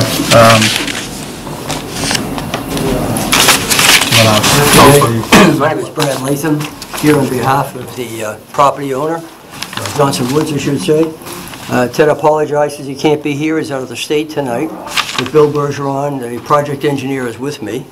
As you understand, there were two items that were before you. One related to the foundation and a question of the abutters, whether that's the appropriate location. We've had ongoing discussions with them. We've requested to continue for 2 weeks. We're going to have those further discussions and perhaps go on site and see if we can work out that issue with them. So I believe we're requesting that simply be put over to your next meeting. The only other item of which we're involved in, that we're aware of, relates to the parking spaces, outside parking spaces near 3 buildings. Basically, the major problem that we heard initially was that the parking spaces were too narrow. And we framed a request that it be waived to allow certain parking spaces to remain less than 9 feet. We've withdrawn that request, that we're going to agree that all the parking spaces out in that area would be 9 feet in width. However, there's certain reconfigurations that Bill would like to go through with you, and we're requesting that you folks hopefully will be satisfied with that proposal so we can proceed on that basis. But in any event, the statement is that in the spring, when weather permits, all the spaces will be restriped and repainted so they all conform to the 9-foot width. Thank you. Bill? My name is William Bergeron with the firm of Hayes Engineering. Julie, could you just put on the other one first, please? Sure. This one? Yes. Okay. So at the original meeting that we had, you had requested that we do an as-built plan for what was actually out there in the field. And this plan reflects as-built conditions for the structures, the curb line, and the parking spaces. And what we've done is I've given a 2-page memo that actually outlines where all the parking spaces are. The net effect of this building is that there was 9 spaces put in on this particular section of parking when there was supposed to only be 8. So there's a net loss of 1 parking space there. As Brad indicated, any of the spaces that are non-conforming with the 9-foot width will be blacked out and relined in the spring to be 9-foot spaces. So the net result of the parking in front of this structure is that we lost one parking space on this bank. The second part of parking associated with this is there were 4 parking spaces approved with the original construction of this project here. For whatever reason, we ended up with marking 6 parking spaces there.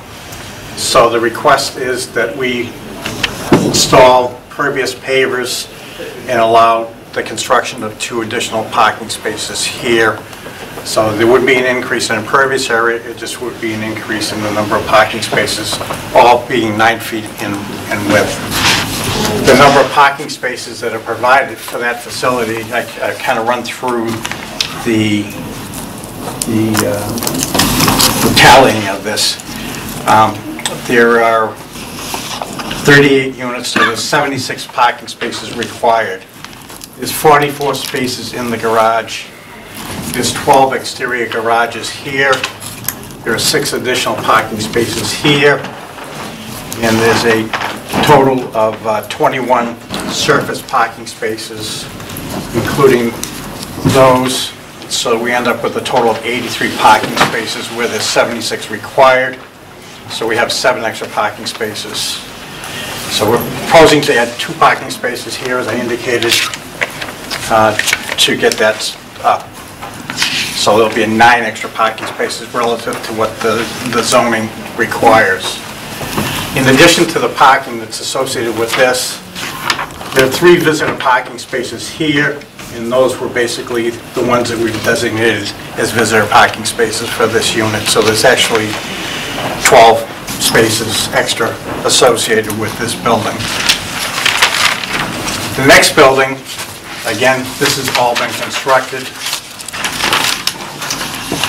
There was 1 additional parking space put in this bank of parking. Again, so we will have a reduction of 1 parking space within that when it's relined. These were all the right number of parking spaces. So for that building, we have 44 interior, we have 11 exterior, and we've got 22 surface spaces for a total of 77 parking spaces. There's 36 units there, so we were required to have 72, so we've got extra parking spaces for this.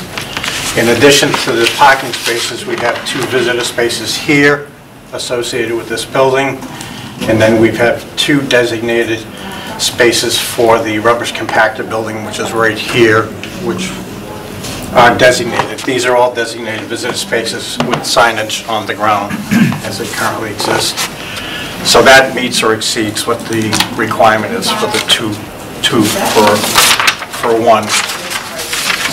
The next, these 2 buildings are built and constructed and occupied. The next slide is for the building that's under construction. Do you want me to zoom in a little bit? Can you just tell us what the addresses are? Is it? Yeah, this is 16 Taylor. And the other 2 are? 2, it's a memo, but 30 and 39. 30 and 39 Taylor. So this building is, the foundation is constructed, the garages have been installed, the rough grading of this has been completed. Talbot Lane has been paved to bind it to the end of the roadway. And what we had proposed on this, if you remember several years ago, when we came, we ended up with a common room in number 30 for just a meeting room. So we ended up taking 1 unit out of that, and we ended up putting it in this building. And then we ended up on Green Meadow Drive bringing 1 unit over to the end of this. So those were previously approved, but when we did that, we really didn't address the parking at that particular time. So on this building, we have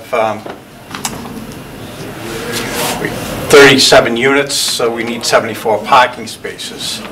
The way it was approved we actually had 70 parking spaces, so we were basically on its phase 4 short, if you don't consider the visitor parking spaces that are around it. So what we had proposed in this, and this is under construction, so that none of this has been done yet, is to add 1 parking space on the right-hand side, 1 parking space on the left-hand side to gain 2 spaces in front of the building. We had 4 visitor parking spaces here, which would remain as visitor parking spaces, and we would propose to put 3 more parking spaces on Talbot that would be associated with the building. So that would be an addition of 5 parking spaces, which gets us up over the 2-for-1 requirement. The 4 visitor spaces probably were, when we were looking at it, we were just thinking that that was part of that, but we had designated them as visitors, so we didn't want to count them as part of that building. We also have 2 visitor parking spaces here that are associated with that, so we do have 6 visitor parking spaces there. We did want to increase the number of parking spaces there because we do have this park area that's here that's been constructed. So in case someone wanted to actually, particularly a handicapped person, if they wanted to park closer to the park area, that they would have a parking place either here or over there so they could use the facility. The patios, the fire pits, the landscaping has all been done very well on these. I'm sure that Julian has been out there, that she can attest that it's to a high degree quality. So those were our parking. I mean, none of these have been lined on the ground because the pavement's not there yet. So all of those would be parking spaces at 9 feet, other than what was required for the handicap parking spaces. So the minor modifications that we're asking for is the addition of these 2, the addition of these 3, so there's 5 associated with this building, and then the 2 extra spaces on the other building. And then all of the parking spaces, as soon as we can in the spring, on the existing paved areas would be watered out and painted to a 9-foot space. Again, this reflects as-built conditions of these things. All of these proposed spaces in the unbuilt section are the correct width? So you've Yes. accommodated all the 9? All 9 by 18s.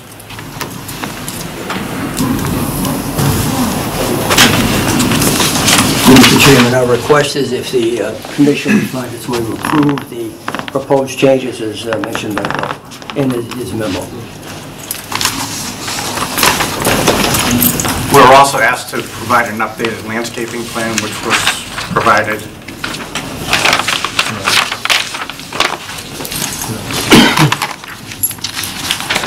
All right. Thoughts on that parking? Those parking modifications?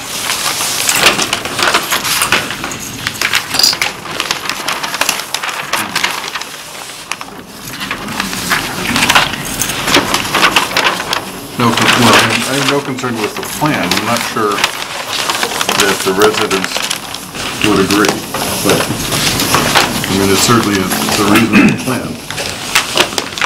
We'll take some public comments in a second. Obviously, there are no residents here. This is all unconstructed. And the addition of the parking spaces that we're talking about is where the fire access road is. There's no immediate,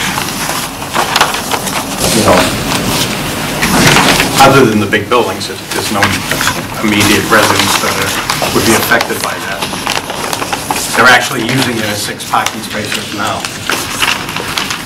So they're real cramped spaces. We're just trying to widen them out so they each have the 9 feet.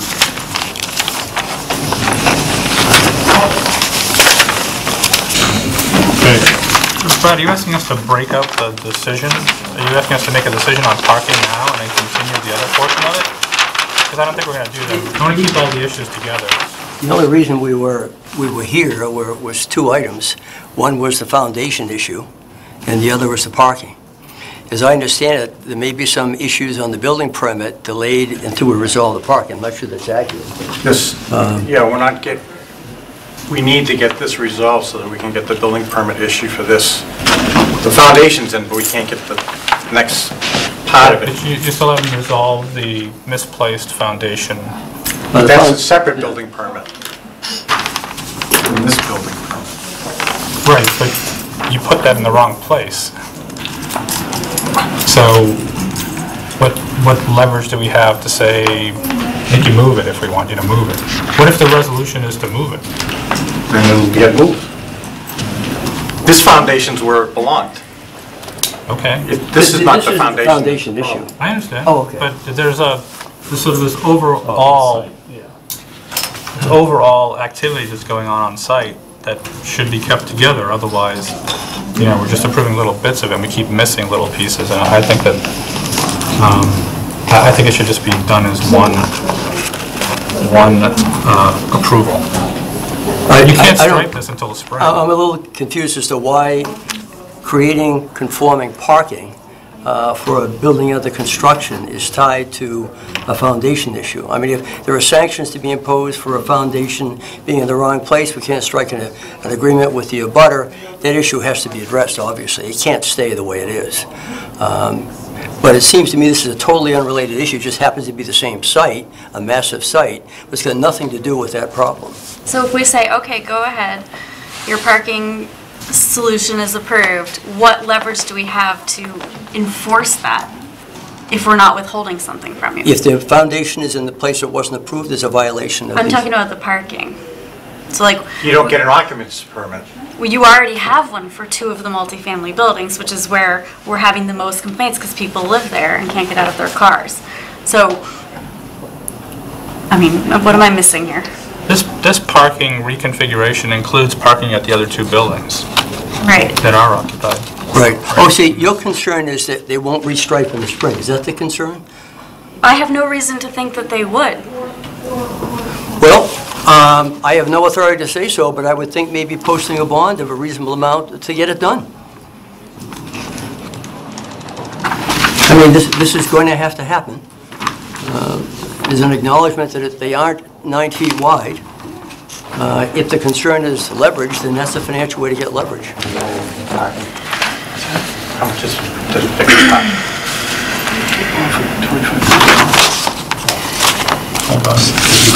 I mean, I don't know what it would cost to black out and repaint. I'm sure it's not terribly expensive. But if you need a bond of $5,000 or something to have more motivation to do it, it seems to me that would be the motivation. I don't think $5,000 is motivation for this development. I mean, throw $5,000 away and reframing something. I don't know. What are the thoughts here? Well, it's not a bad idea, but I'd go 5 to 10 grand on this one at least. What's that? I said 5 to 10 on this one, easy for a bond. She's suggesting that the bond be larger. $10,000 and it would have to be done by June 1st. With that. That sounds reasonable. Who would It's just be we don't doing wanna- the work? Do you have a contractor that would be doing this work? Same one that did originally. So what about a signed contract with that contractor that says the work's going to be done and, That's fine. On top of what we just said, we'll add you that know, on. similar Sure, to absolutely. like a construction contract that says this is when it's going to happen, this is the scope of the work, this is the plan that's being followed? That's fine. That's fair. So then you're still before us for a minor amendment for the foundation issue. Like, that's not getting taken off the table. These, I mean, yeah, okay, I just want to make that clear, like. It's understood. Understood. Yeah, I didn't think that would go away. Right, I just wanted to say that on TV. That's being scrutinized by the abutter too. That's not going to go away. That's going to be resolved. All right, so what's going on with, well, let's talk about this parking restriping first of all. Does everyone accept that plan works? It certainly improves the circumstance. Whether it solves the residents' problem is not something that we can necessarily deal with.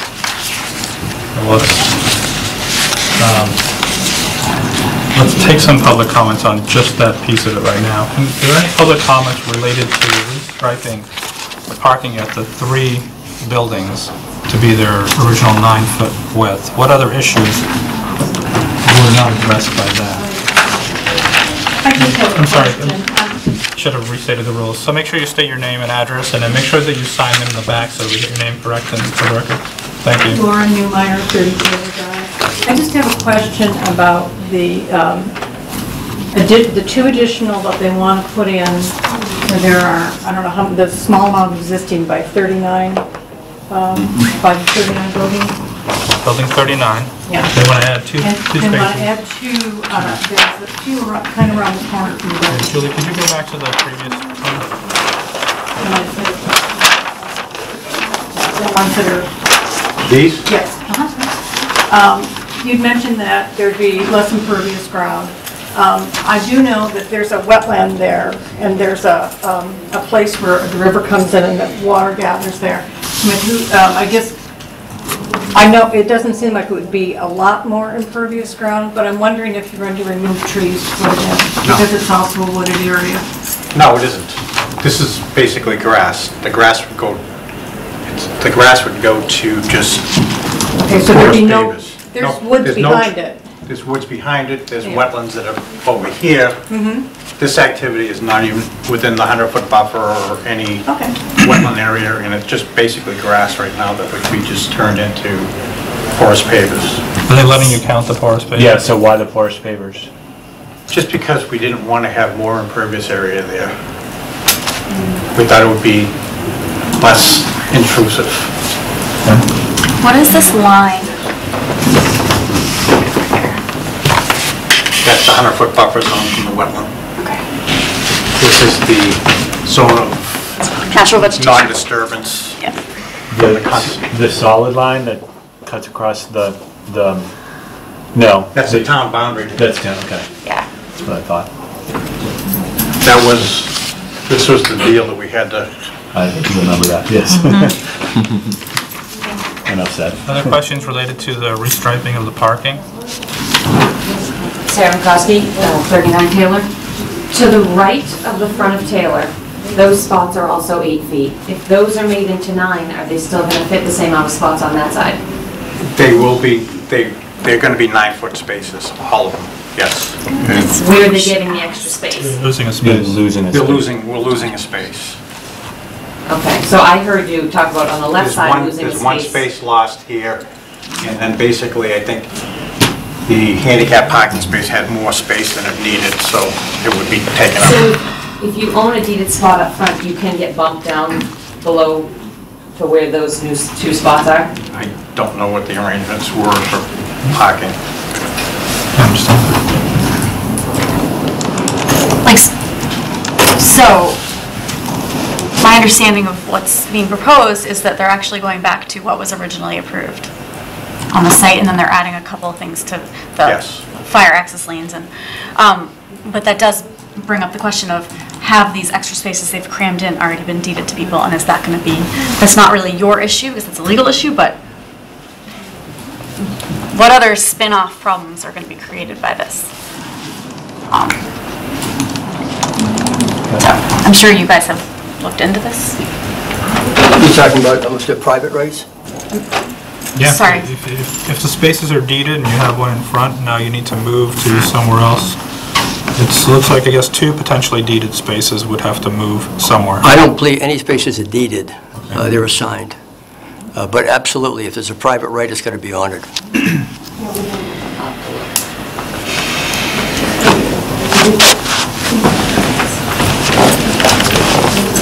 They're not deeded, they're just rented, you can... That's right, I have a hearing problem this way. Yeah, I'm having a trouble with my throat tonight. So they aren't deeded, but they have been assigned. Somebody has been assigned a space that they're paying for. They have some contract to rent one of these spaces. Yes, they have a right to use a particular space, that's correct. Okay. And that right is going to be honored Okay. on the terms of the contract. So is it a separate document regarding the parking? So people own their units, but then they rent parking spaces? No, they're assigned. They are assigned a particular space. Like if a person has a particular need, they might get a certain space. They can be reassigned at a later date if it's appropriate. Assigned how, though? Assigned by the condominium association. So you just basically get a letter that says your space is this one? Yeah, it could be in the deed when someone first gets it. It could be by a separate grant. Ted mentioned that last time, I think. Pardon me? Ted mentioned last time that he has the right to reassign people's Right, spaces. he probably does have the right to reassign, that's correct. And is he the association currently? I'm sorry? Is Ted the association? Yes, it's still under his control. The only other way to solve that is to start paving more areas, and I'm not sure what the grades are on this. So if there are the correct number of spaces and they are the right size, those were the two things. The size seemed to be the biggest issue that I heard last time. So if they're the correct size, that solves at least the problem of being able to park. But if there is the right number of spaces, then at least everyone can park. And I understand that you may be inconvenienced by having to slide down a few spaces or not park in your old space. That's definitely not within our within our purview, for sure. Is there a concern beyond that? Beyond just having to park somewhere else? No, I mean, there's definitely not enough parking in general. You know, 3 visitor spots for a 36-unit building just isn't. But then in regards to the size, those 6 spots that are down below is like further than the visitors parking. And it's pitch black down there. And so the people who have had to park down there, who can't get a spot up front, then have no choice, I guess it is their choice, to then pay for parking in the garage during the winter. Because it's so dark and you can't, you know, it's walking up the hill or walking through the building. It's really inconvenient that you're better off in a visitor spot than in what you've been assigned. So my fear is that I am in the front. I'm one of those who can't open my car door, and then I'm going to get pushed down below into where they're making the 2 new spots. Are you saying there's extra spots in the garage to rent? Yeah, for like $450 a month or something crazy. Awesome. I'm going to buy me a garage. The city of Boston rates. Yeah. Oh, last I checked, there was some available. I'm not positive. Other comments regarding this restriping?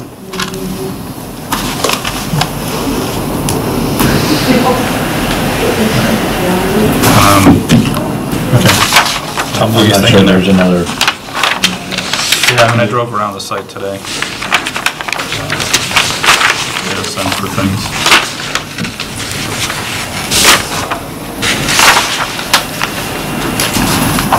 I don't know any other solution other than to go back to the originally approved plan, which provided the number of parking spaces that were required. And then we just don't get involved with how those are allocated. Hopefully when you have a condo association that doesn't involve a developer, you can figure out a better way to allocate them. I don't know what else to do there. You know, without starting to regrade things and start excavating and paving. Well, this solution was trying to be the disruptive to what was previously approved. I mean, basically, we're going back to what was originally approved, trying to get 2 different spaces that people have been using. Because 6 people have been parking there. If we take 2 away, it's going to look like we got 2 less parking spaces, but we're actually 4 spaces were the ones that were originally approved. So we're just trying to replicate what was there.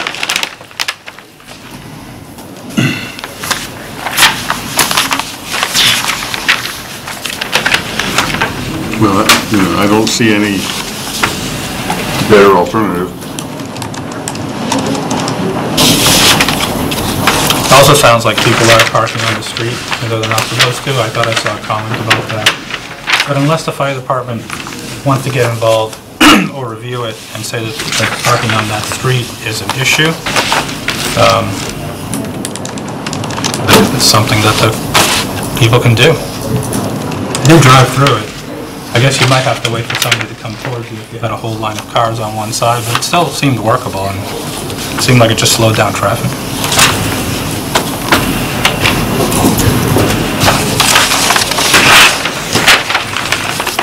Okay. So that's the parking issue. We're not discussing the foundation, but what about this garage issue that came up last time? That's siting of a building. We don't have anything to do with, you're talking about somebody that came in later on, what's it? Right, so, That's not a request of the but property if owner. Ted is ever to fulfill this promise, it does involve the siting of another structure on this property, which is something you would review. Right. Which is why I feel like there's no better time than the present. I think that building needs to be sited. That building, the new garage needs to be sited. It needs to be shown on the plan somewhere. Right, and the building hasn't been built. I'm sorry? The building hasn't been built yet. Right, so where's it gonna go? It's going, you have to come back and design where it's going to be. Yeah. It's But right. It's essentially been a sketch plan between potential buyer and Ted, with no plans have been designed or submitted, and Ted was adamant about the fact that, you know, the application would have to come through him to this as a modification to the site plan. And that process has not started yet. He has not added, he hasn't authorized me to do it, and the architect is going to design the garage to make it compatible with the other structures that are there. I mean, we don't want a prefab Home Depot garage sitting in the front of our units. So. Right, but you aren't gonna do that. It's going to be a separate application. So Hold on. I'll get to it, I promise that. I know, I'll sit, I'm happy to. The question is when? Right, but when's that gonna come up? You're gonna come back with it? It'll come up in due course. The building hasn't been built yet. Building permit hasn't been issued. This is a process, this is a phased development. We didn't issue a building permit for your PUD. All of these projects get reviewed before they get building permits. Right. You don't get a building permit So- here. You get approval to put a building somewhere. That's correct. But he comes before you, he has, if he's going to change that which was approved, which he'd have to do in this case. But it's too early. He hasn't had designed anything yet. It's too early in the process. I think what you hear, the concern is certainly, right, making representations that there can be a building put there. I guess really the process, he's got the process set up wrong, because he's not gonna go approve someone to go design it until he has some authorization that a building can even go there, right? So we should be looking at the footprint on that, talking just like we do everything else, site plan, sort of a site plan review, and before you go start spending money on that. And that's what seems like the disconnect is. Agreed. Right. But he hasn't, someone has started the process when he is the one that starts the process. The only thing that I've seen is a ballpoint sketch of something on our plans done by someone else, period. That's the extent of what I know about this garage.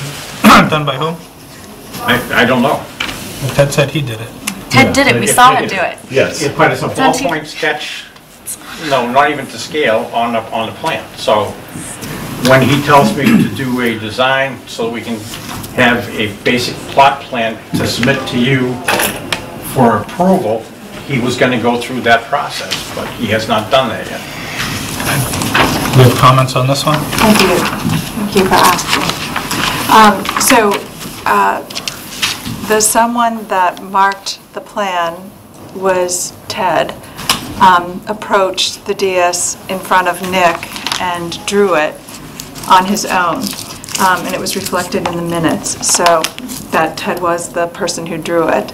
I've submitted to the commission the location that Mr. Moore had originally suggested, which he staked and had DigSafe provide, which I sent to the commission. I don't know if you've had a chance to review that, but this is my condominium. I guess I'll stand here.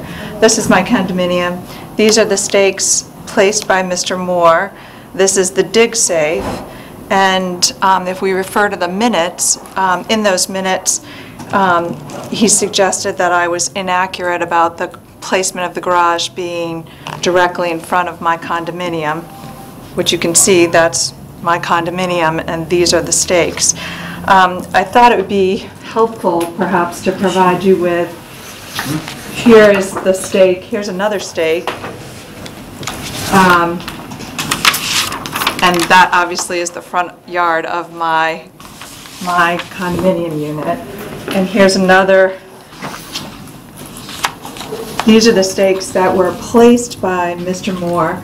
These are the stakes that were placed by me using the drawing, the architectural drawing that Mr. Moore provided to me on Thursday. So this is not a prefab illustration. This was done by Mr. Moore's architect, and I think everyone would agree is very attractive and is equally as acceptable to me as the location he proposed. So let's see. The location he proposed on the map, this is what it looks like. This is what it looks like right now. This is my condominium. This is the tree. These are the trees that are on the site plan, which I can show you. And this is another visual of that. Here's for your poll. I can provide that to you. And then I do have a plot plan that was generated also by Mr. Moore. So that if you'd like to see that, so that you can understand where the stakes are that he proposed, which I suggested which I stated in the meeting on December 11th, were directly in front of my garage, and Mr. Moore contradicted me and said, no, this was the location I had always proposed, which is the location that you see in the picture. So at that meeting, as reported in the minutes, I said that that location would be acceptable to me. He's provided me with an architectural drawing that's also acceptable to me. So I think that's... Problem is that this has not been engineered. I believe there's utilities that are in the location of where this is. So that's why Ted said not to. He didn't authorize him to go forward, didn't know what was going to happen with this. So apparently Vallejo has done a garage of size, but in the normal order of things, yes. That's what he wants to build. He tells me about where he wants to put it. We end up engineering it to make sure it doesn't interfere with other utilities and things. That stuff just hasn't happened yet. And then an application would go to you for whatever you deemed it, whether it's a minor modification or whether it's a hearing process or what. One comment that you made earlier, you talked about a proposed buyer. I am the buyer. I didn't know that you had bought it. I bought it 6 years ago. I thought that because your seller is part of his, isn't your seller part of his model units? Do you have a basement in yours? I do. I own my building. I've owned it for 6 years, and in the purchase and sale, we agreed that he would construct a single-car garage. And so that's 6 years ago, and I've been trying to get this done for 6 years.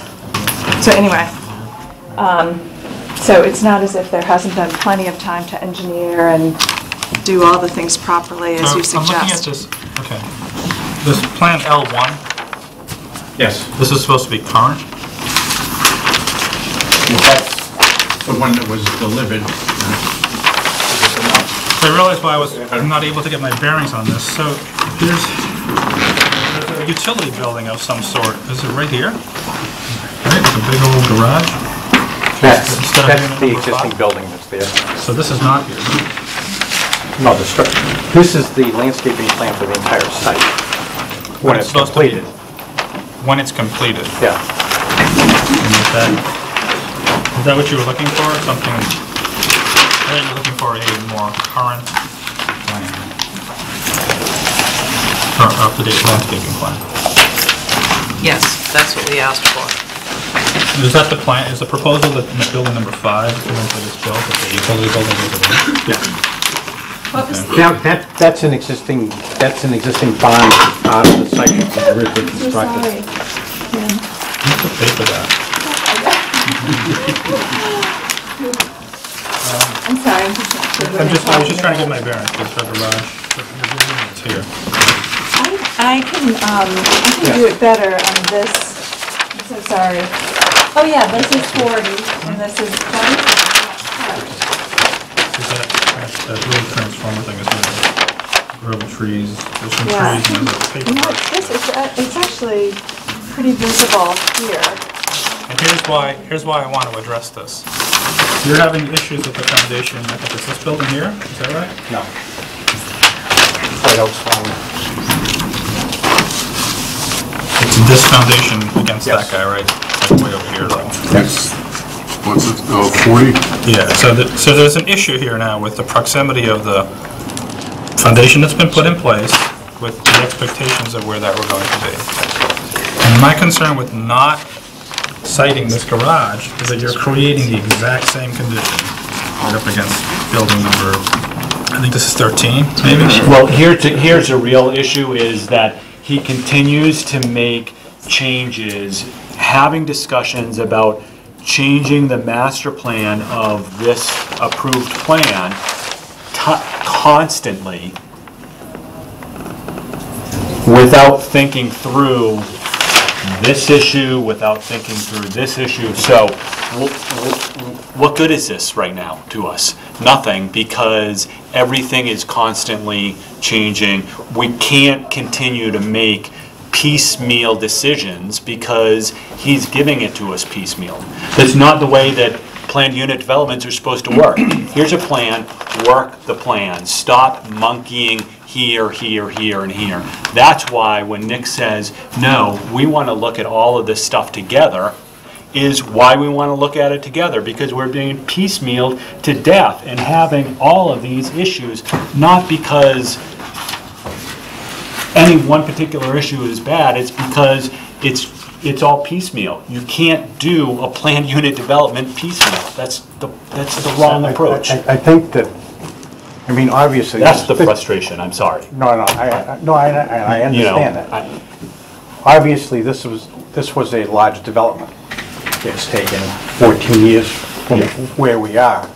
The market's changed is when we came back here, because originally we had a lot of quads and we had a lot of triplexes, and the market just didn't want that. That's why we came back to reconfigure how things looked, and it has to morph as the market changes. So, you know, when there's a couple hundred units in a long build-up period, it's not like you're doing a 10-lot subdivision where everything's going to be done in a 2-year period.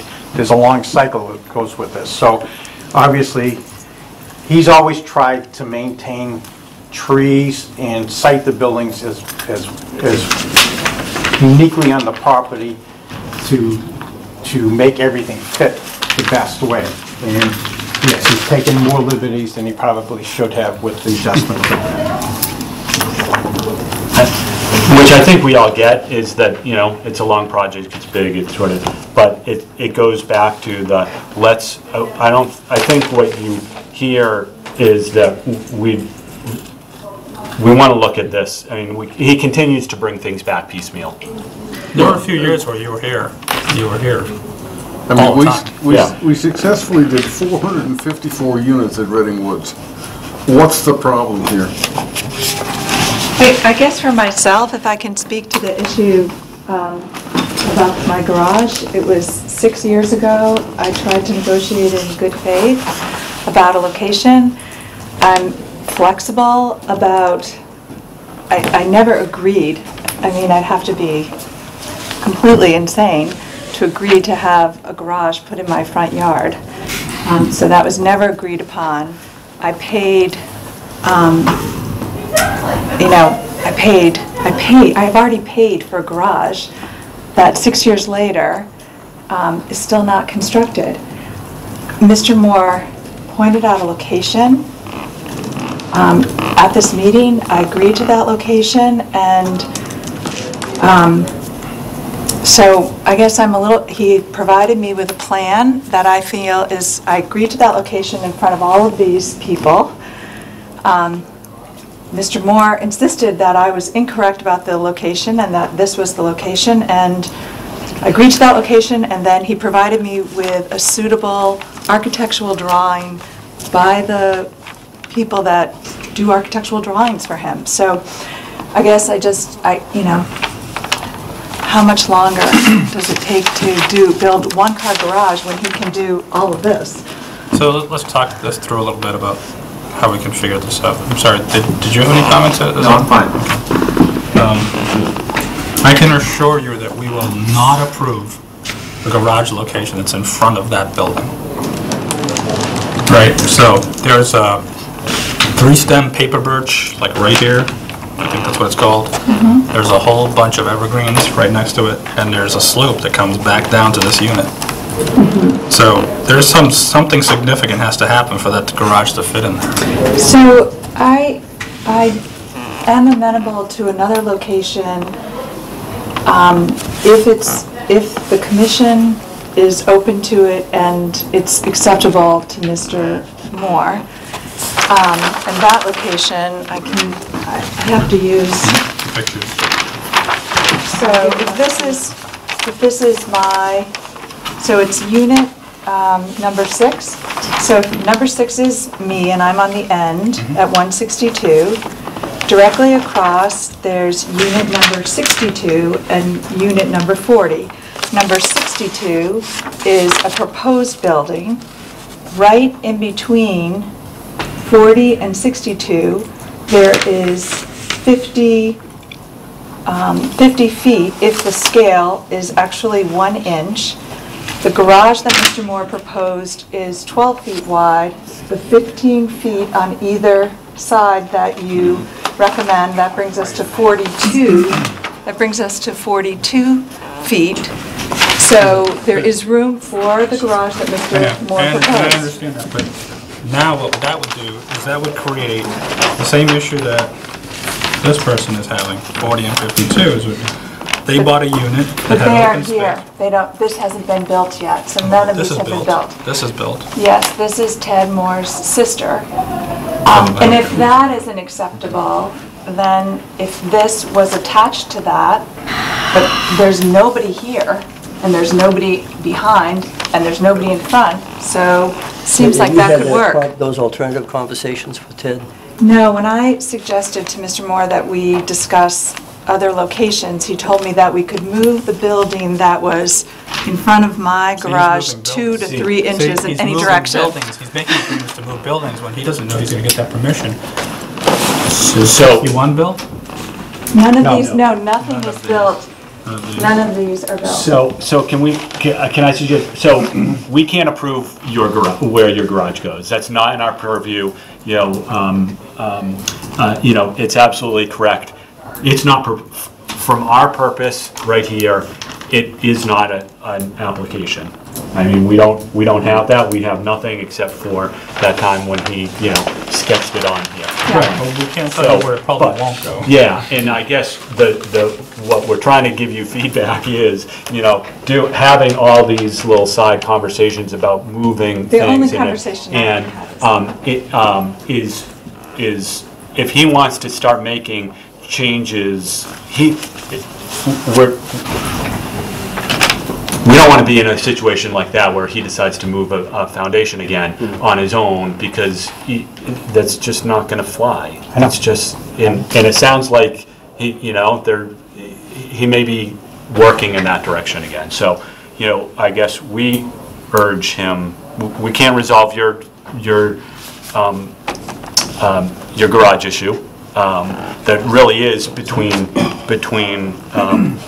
at this point between the two of you. So I guess the only thing I would ask is, to be honest with you, despite the fact that I've paid for it, it's very, I don't know how likely it is when I've negotiated in good faith with Mr. Moore for 6 years. So any leverage that the commission is willing to help with is greatly appreciated. I think you all, I mean, you did, anyway, you were on here, so I don't need to. I learned about this Friday afternoon. I'm more than happy to... I can't hear, I'm sorry, I can't hear what you said. I learned about this Friday afternoon. I'd be more than happy to have a conversation with Ted Morley. I understand what the issue is. I heard the facts differently. And so I'm persuaded what the lady says is correct. So I'd be more than happy to have a conversation with Ted and see if we can't resolve this. It's got to be solved. Yeah, what I've said is a matter of record. It's on public access and all of that. Why is it taking 6 years to resolve this? But I don't represent Ted in the sales, so I have no knowledge to do with this. Well, it is, all of the minutes are accessible to you. I mean, all of this information Well, is I'm not online. questioning you. I'm not questioning you. No, but it's all there. Is it possible to compel him to at least apply for this as part of this Right, but minor that modification? goes to the whole point of leverage. He's going to have to come in for something else. And you could say, until you resolve this corner, how do you... What I'm saying is, can we say, prior to final CBO for some building or whatever, he has to submit an application He's got to come in for with something a else. with a plot plan and an architectural drawing, and engineered so there's no utilities in the way, all the things they mentioned are holding this up, before he gets like a CFO or something related to what's before you right now. What's approved for 52? Just a foundation? Or does he have the whole building? No, he does not have a building permit for that. Not have a building permit, just a foundation permit. It's not a foundation permit, and we put issued a cease stop and work desist. order. It was an erroneous. Okay, so you guys are trying to resolve the issue But between... that's not going to go anywhere on that foundation till that issue's resolved. Correct. Right. Correct. Yeah, that's because our inspectors went out there and made sure that it was cease and desist. I understand. But the adjacent owner has taken arms, if you will. Yeah. Yes. So they have to resolve that, and then he's going to have to figure out what that means. Either dig up the foundation or compensation or something, whatever. They'll come to an agreement, and then he's going to have to come back in for the rest of the building permit, right? Yes. Yep. For modification for the footprint. All right. So then what would condition? I mean, that's why I'm trying to, I know that they have only applied for the parking and the foundation. There's visitor parking on your side of the street along that curve, right? Yes. So maybe one of those or two of those are impacted. See, that's the ripple effect, right? So now we were talking about parking earlier. Potentially they have to modify some of this. There's a transformer or something, some sort of a utility box there. Is there a transformer? There's a transformer there, and there's also the sewer line that's going right, not in the street, it's in the grass area. Really? And again, I think that there's some retaining wall or some grading issues on the back, on the... We'll should look at that. That way. Yeah, see, it just drops off. Yeah. So that garage is potentially a retaining wall in front of the other unit, which could create the same issue that you're having now. And someone's going to come in here. Units on Court Place are lower. Right.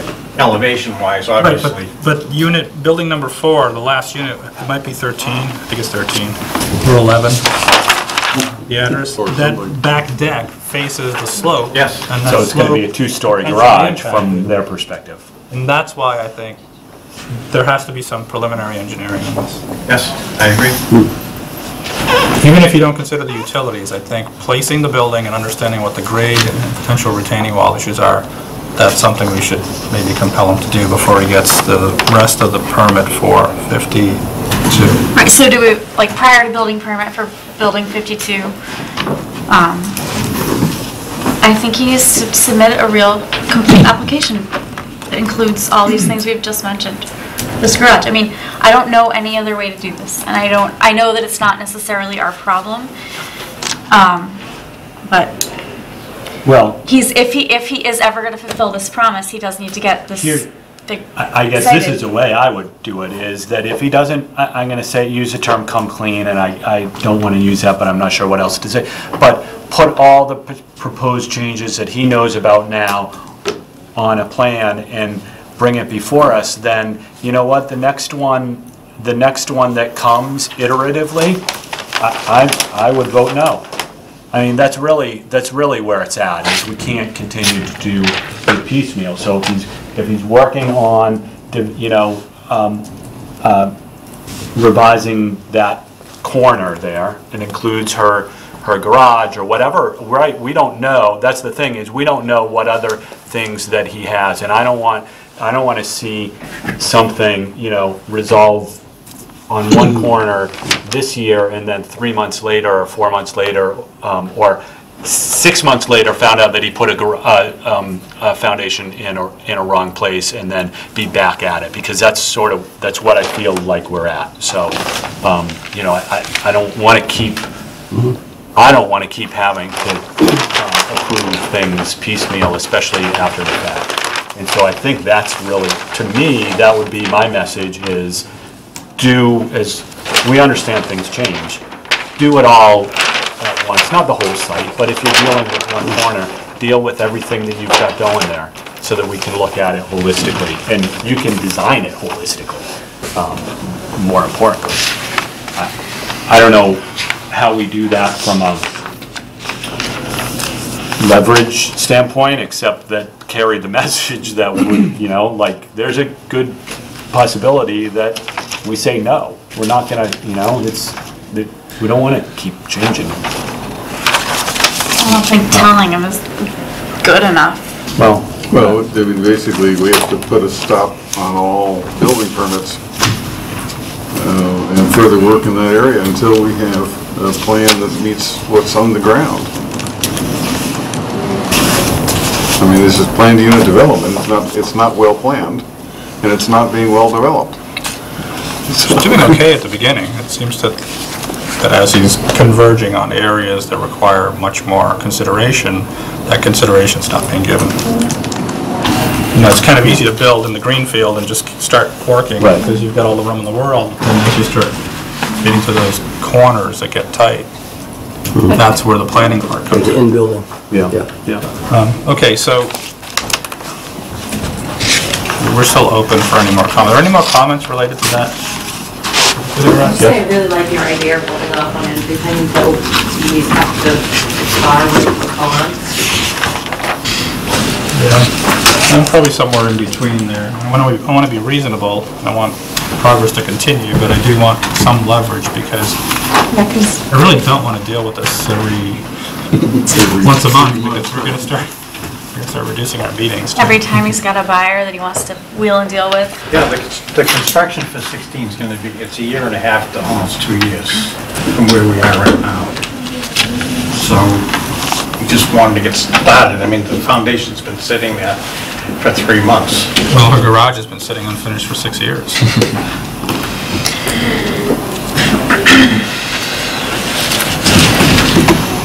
I guess he's lucky you're very patient. I certainly wouldn't have waited that long. Okay, so this decision that you wrote up, what does this tell us? What does this do? It intertwines everything, because I do think that these things should all be looked at together.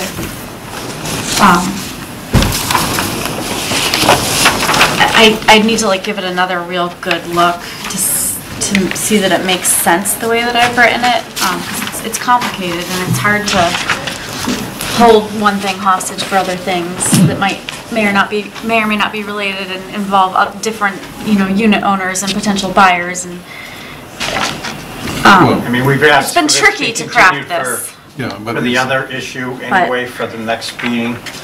So, I mean, why don't you? If I may. That's where we probably are. Just a minute, Greg. I mean, it sounds like the restriping the parking spaces is a simple, more or less independent thing that really shouldn't have to come before the board. Let's just fix your mistake, make them the way they were supposed to be, end of that issue. And the rest of it, I don't think we can deal with more at this point.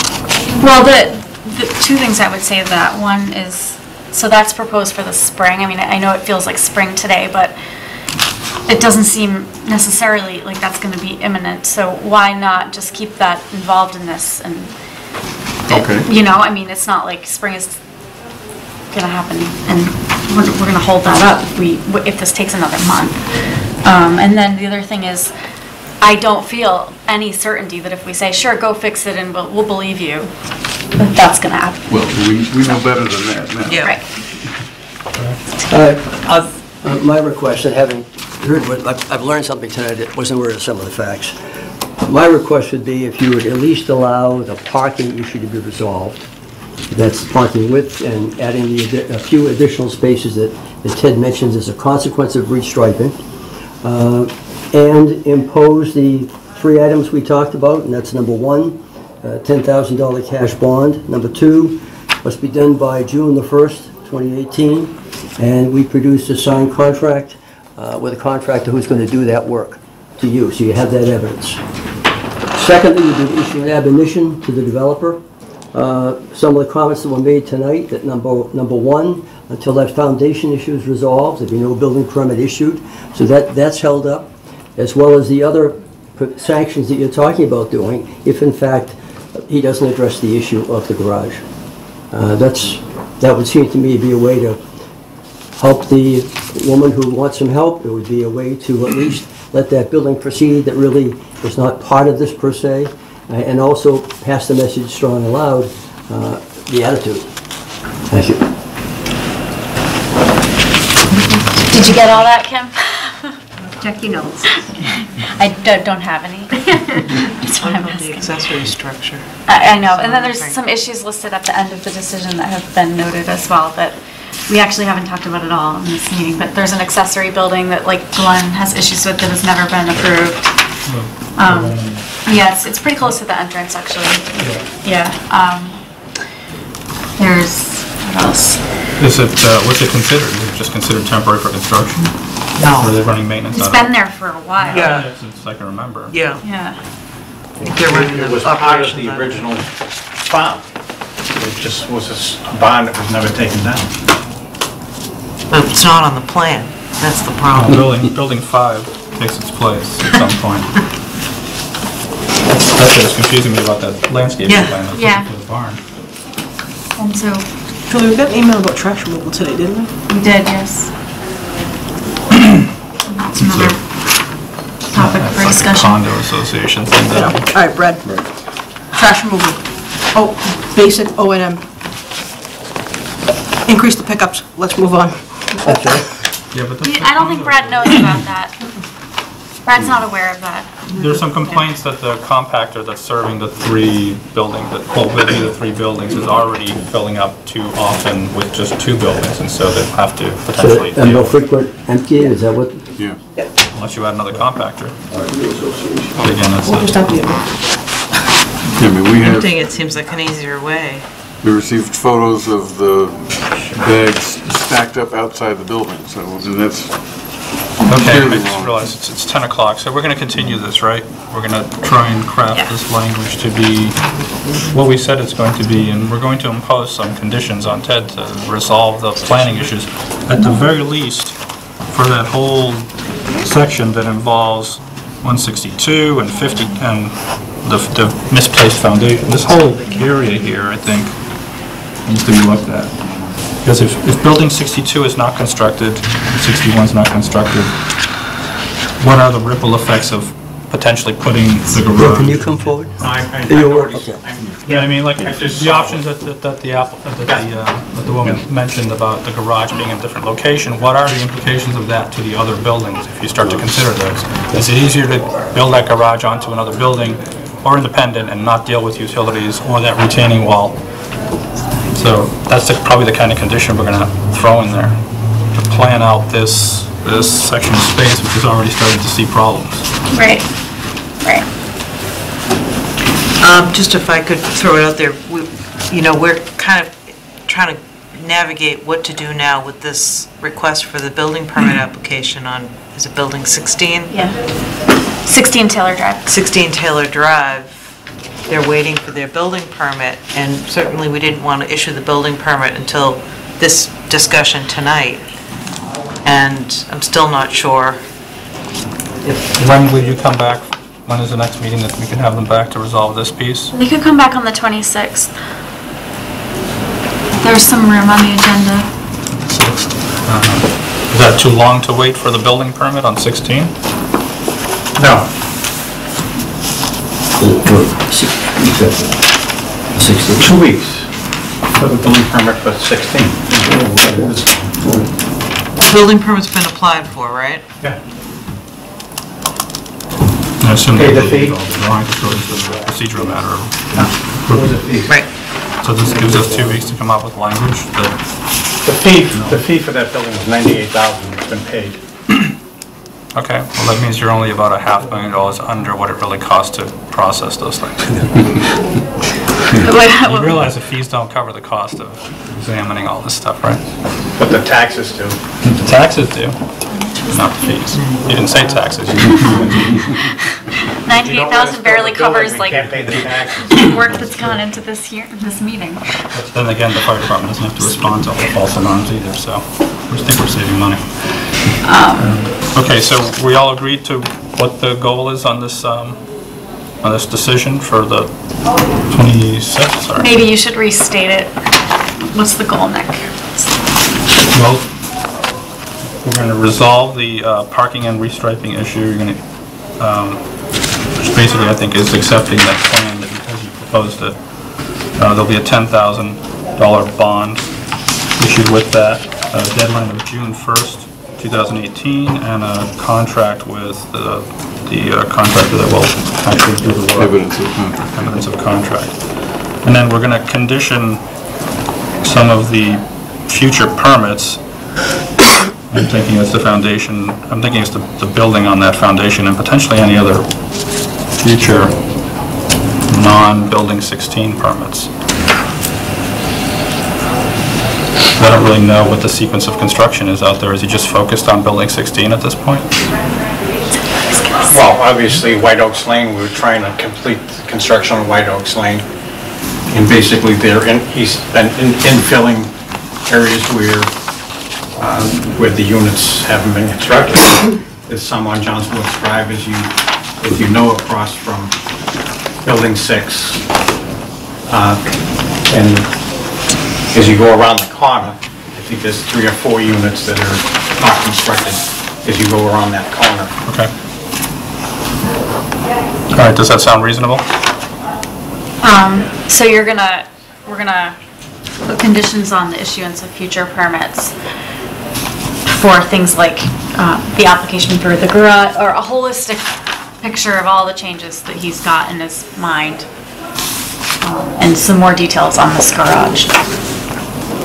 Well, this whole corner across the street, the foundation is in the wrong spot is a potential issue, but right. You know, on the other side of that building is the potential garage issue, so then the other owner is going to be complaining about something. That's Ripple effects. So there's 1, 2, 3, 3 unbuilt buildings plus the garage, and then 1, 2, 3 constructed buildings that are sort of all impacted by what's happening in this misplaced foundation area and garage area. So all of that needs to be planned out.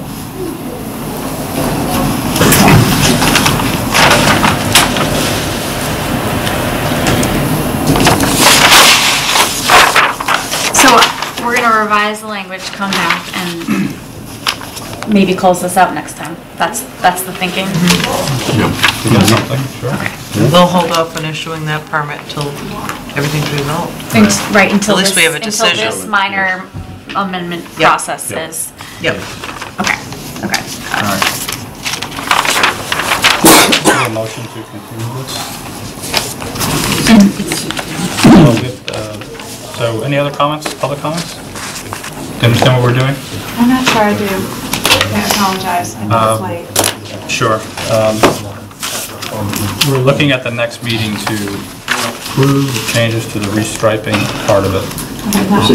And can compel them to deal with planning out, at the very least, where this garage structure goes and how the other buildings are impacted by all of that in that corner, in your corner of the woods as well. And that portion of White Oaks Lane. And the portion of White Oaks Lane. Okay, so at the February 26th. 26th. Yes. Right.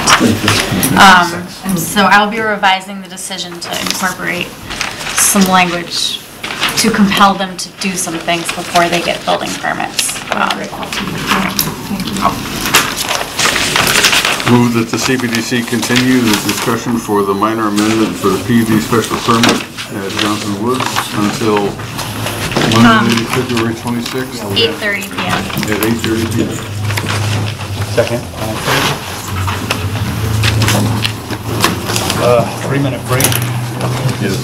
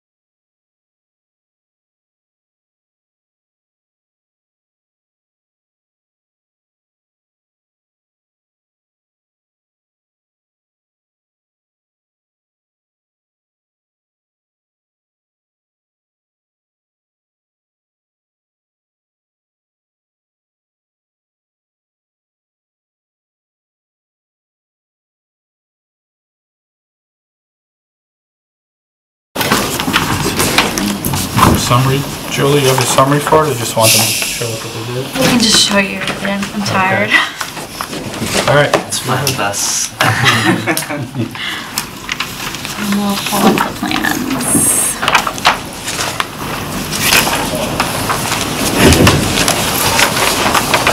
When you're ready.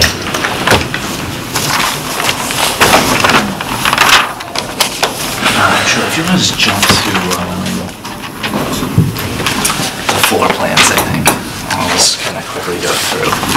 Do you want to talk about this one first, or floor plans? Just the floor plans to get this the same. Good evening, everybody.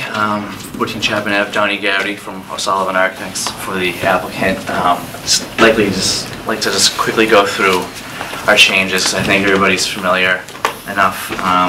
So from the last meeting, I think we had a lot of great feedback for what we really wanted to do, what we were looking for. So I want to just highlight what we've done, and it starts here in the at the floor plan at this front unit. So we looked again at what we had for room for sliding the building back to provide a real front porch and front entry for this front unit along Chapman Street. So what we've done is, along with this new front entry porch and entry piece, we've created a real and functional front door for this unit. It still works as originally proposed, with the driveway coming on the side, 2 parking spaces per unit as before. The units still each get a dedicated entry on the main longer facade on the driveway. But the change to this front unit now gives us a front door with access up to the living space dedicated off the street there. So a plan redesign to really try to activate what's going on in plan in the building. I want to just jump to the elevations now. So how that translated to the elevations, you can see we've really engage the street more with how we're putting glazing on the street. Due to the plan changes, we're able to kind of redistribute some windows and the symmetry of that front facade to place a little more strength on that front entry piece, bring in a functional front porch step. We have now a 5-foot dedicated front porch, dedicated private space for that unit there.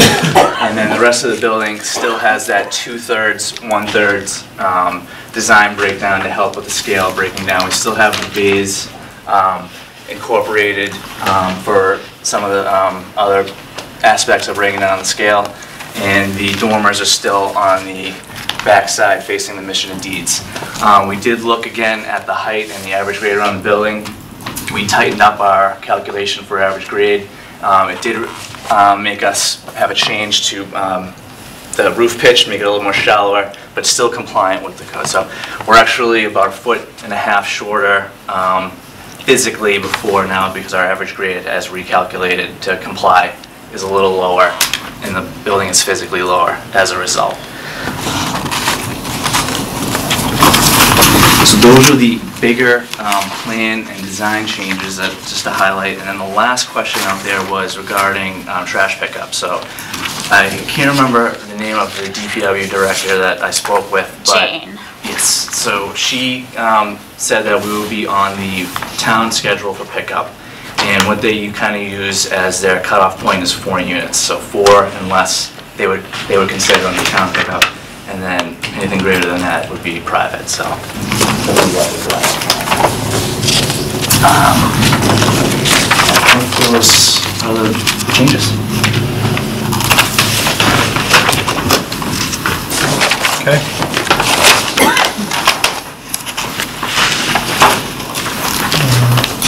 Is that captured, that trash issue captured in the decision? I don't think it was earlier. It is. On page 4.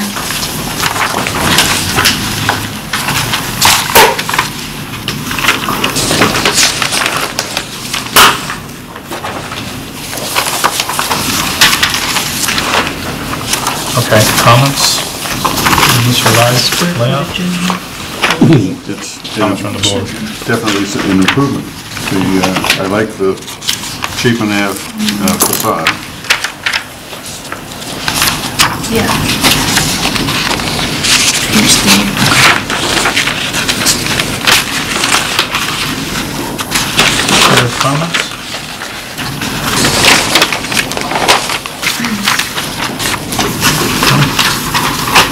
No, I think we're able to incorporate, everything that we did talk with you about last time, so, really great job, and I don't think I have anything specific to talk through, or at least about the plan itself.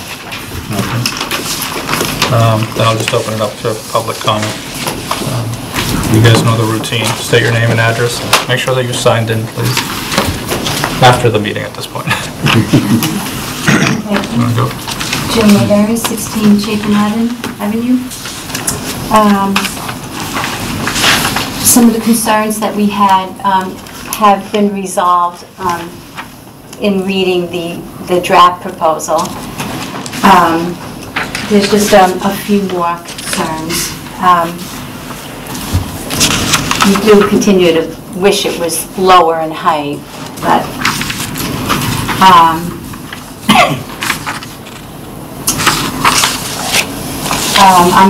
we're happy that the operation and maintenance is going to be, the language is going to be included in the plan. We were very concerned about the maintenance for the pervious driveway, so it can be taken care of and work efficiently.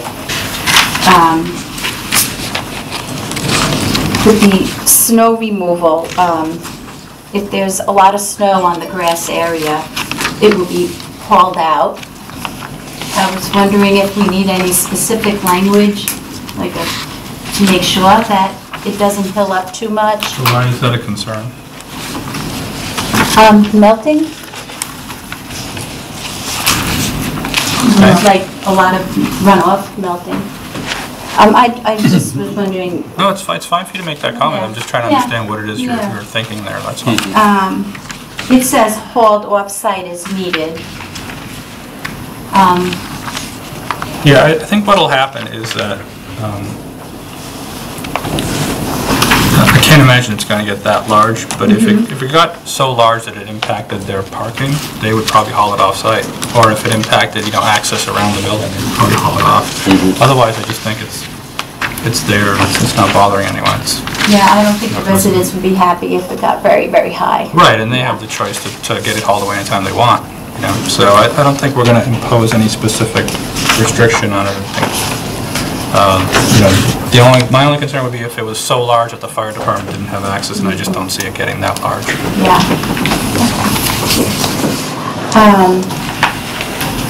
I'd like to request a construction time frame.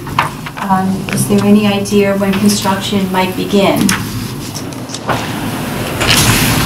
I think that's kind of dependent on a couple of things, but part of the permitting process, the contractor has to submit a schedule and kind of go through that pre-construction with the town, so I think that's part of that.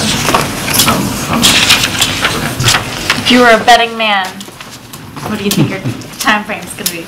I mean, I'm sure we'd love to start in early summer. Early Really? summer? That late? You don't think you'd start in the spring? We can start in spring. Try to. How much more design work do you have to do to get this ready to go out to bid? Construction drawings? Yeah, construction drawings. Yeah, we could do spring. No, you don't have to do. No, we're not trying to rush you. I know. If this gets approved tonight, how long is the appeal period? 20 days? 20 days. 20 days, right? So it's You get another 20 month. days from when you file it. Yeah. And they have to do construction drawings. I just asked Lynn, he'd like to proceed as soon as he can.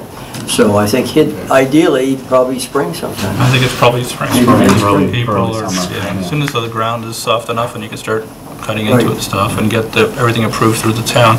And There will get be- contractors that will give you a decent price and Right. won't be too busy, right? I mean, that's the other piece of this Right. these days. Right. There will be a pre-construction meeting Yep. with the town, and they'll review all the issues and establish the schedule, the proposed schedule, and any concerns. There are hours of construction already built into the general bylaw. The general bylaw, yeah. And then actually, we had asked for them to be modified, and I had made a modification to them in the decision. I don't remember off the top what the time I put in was. 9 o'clock on Saturdays. Page 8. That was requested by the abutters, and so that's in there highlighted for you guys to mull over. Yeah, I'm okay with that. I mean, it's a pretty residential area.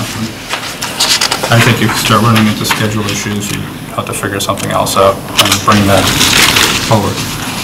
But it's not that complicated a project where you should run into delays. Most of the pre-construction meetings we have, the contractors don't even work on Saturday. I didn't think they would for something like this. It's just too small and too fast. Even the bigger projects, they don't work on Saturday. Right. Did you hear that, Jill? Yes, I did.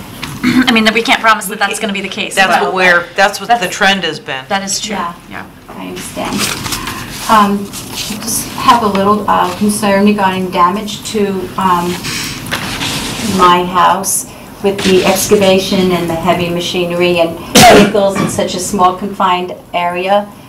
I was wondering if maybe a survey of the existing conditions of my home prior to excavation and construction commences.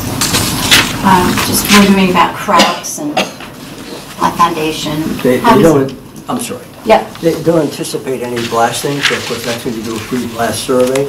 Linda said that if she wants to have her home photographed, he'll do it. That's all a pre-blast survey is anyway, is preserving the evidence of if the foundation cracked or not, is there a crack in the ceiling. But what's going to take place here is going to be simply digging a hole. That's the end of the heavy equipment, and they're just going to off-road vehicles pushing up the various structures, the members for construction. So I don't see it being a long process, and I don't see it being an extremely heavy-duty process. And Linda reminded me that 5 years ago they put some heavy pipes, large pipes, deep down in Chapin Ave. And that was much heavier equipment than took place here, and that didn't seem to damage any homes. Yeah, I agree. I don't think that the construction is going to be very heavy, but I would also say you're protecting yourself by doing the survey, by taking the pictures, because she could make a claim that the crack that's there is caused by you. You'd have no evidence to prove that you didn't do it. So it's a pretty simple thing, a photographic survey.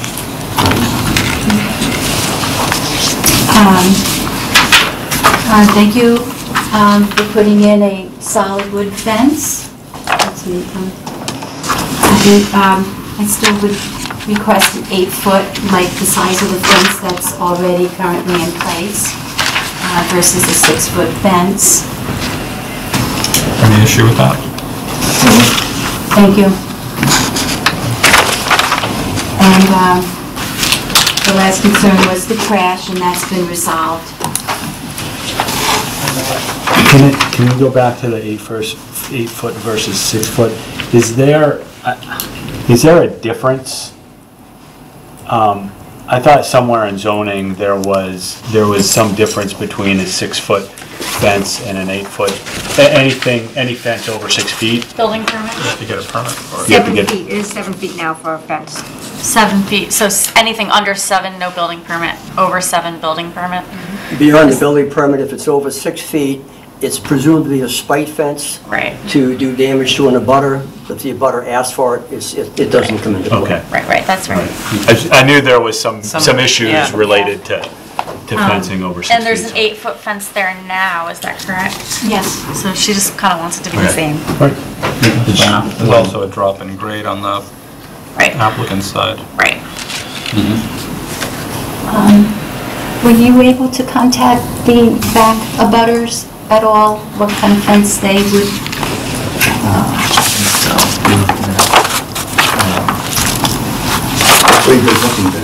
Yeah.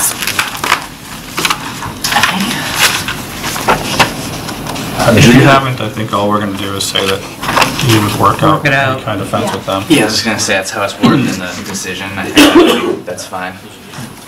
Yeah, to work it. Yeah. What was there in that? I think there's like a weird kind of ownership transition going on there, so I don't know if the answer could be in my head right now. That's fine. Anyways. A note on that page 6, it does say a 6-foot fence, but that should be changed to 8 foot. Yeah, where was that? Page 6. Page 6. Okay. But it is correct in the beginning of the decision. Page 6. Well, that's like I'm saying what's proposed. One was proposed, and this one is, Here, like it's in the garages, you leave the driveway by a retaining wall with a, I could just say solid wood fence. Yeah. And then I say that she wants an 8-foot fence. Somewhere else. Yeah. Okay. Other public comment? Do you have anything else? Okay. Other public comments? Oh. Over 22 Chapin Avenue, 2 houses down. I'm just curious, in a neighborhood that's all 2-story homes, how come, like, this doesn't aesthetically fit 4 stories? Could they take off the top floor? I mean, it's just a bonus room. It's not considered really a bedroom or anything. Like, the whole neighborhood is 2-story homes. This is actually in a different zone than the remainder of the houses. Right, I know the zoning is that it's on that street. So it's... Sure, I understand, but Mission Deeds is on the same street. It is taller than this. You go by the zone. Unfortunately, there's this weird little buffer zone, and there's some protections built in. That's why they have to meet that angled, that little line angle that you see there between the two elevations. It sort of keeps it away from the residence district. But it's still on the same street, it's 4 stories, and the rest of the street's 2 stories. Understood. But I get what you're saying, it's zoning, so it just doesn't fit. I mean, I just think as a courtesy, you drop it down a little just to make it look...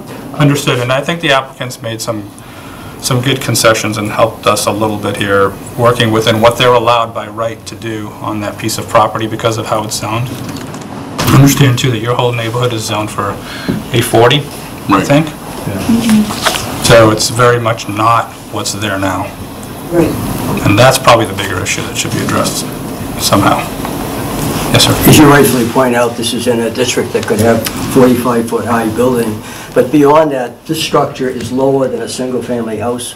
A single-family house could be 35 feet, and this is 32 and change. We have a lot of messy edges, and we've constantly talked about that, and we try to protect those edges as best we can. It's hard to have a very clean transition sometimes when we've got this sort of old structured neighborhoods that do one thing and all of a sudden come up to Main Street, and Main Street wants to do something else. And that's sort of bleeding back. Other comments?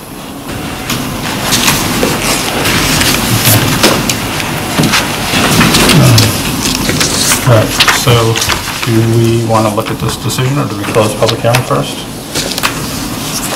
Move that we close the public hearing for the downtown smart growth plan review at 14 Chapin Ave. A second? Second. All in favor?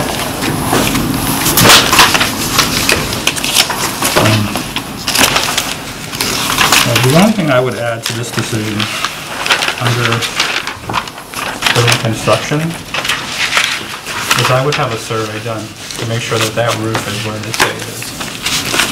Say that all again, sorry? Sure. I would have a surveyor come out when that roof is starting to be framed, when they frame the initial face of that. You're not doing modular construction, are you? Not anticipated, no. Okay, so when you frame that first wall, right, because they typically build that front A and then they frame off of that. When they frame that, we should have a surveyor come out and spot that midpoint to make sure it's where we said it is, and it isn't 2 feet higher, right? Because somehow foundations get put in the wrong place. So, we don't want the builder out there building a, 6 and 12 pitch when he's going to be down here somewhere, so that we get the height that we've been told we're getting. So it's just an hour's worth of a surveyor to come out there and spot that point, and then you can frame the rest of it off of that. That's my recommendation for the condition I would impose on that. Okay, so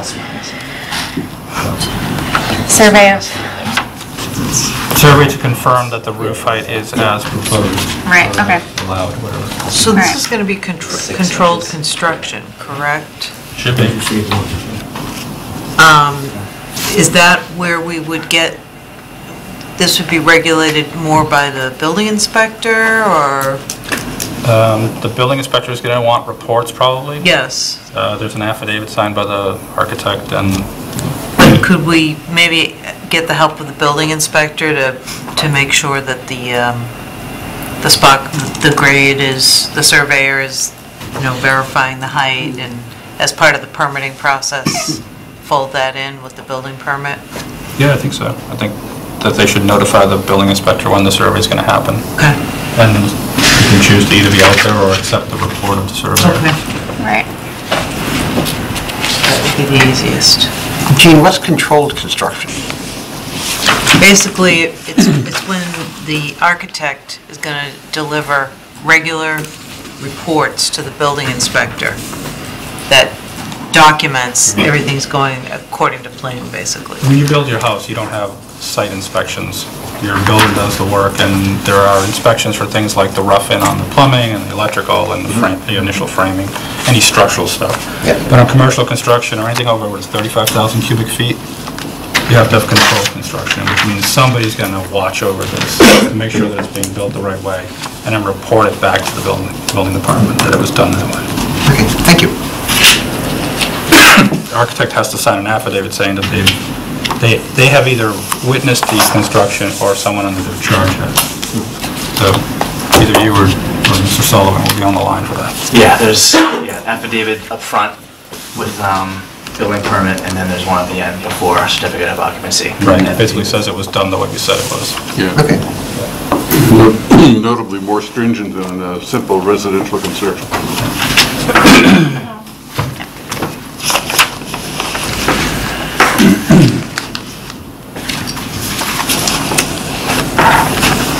So do we have a decision?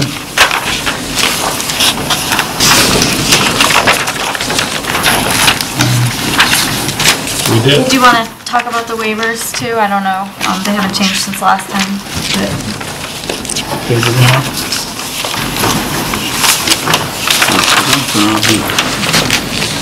Page 7? Page 7, yeah.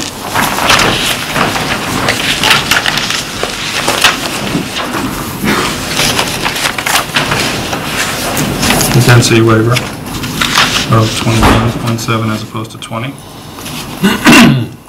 All in favor of that waiver? And then the allowing the project to basically do 3 units as opposed to the minimum of 4. All in favor? Okay. That's really the only waivers that they've asked for. Okay.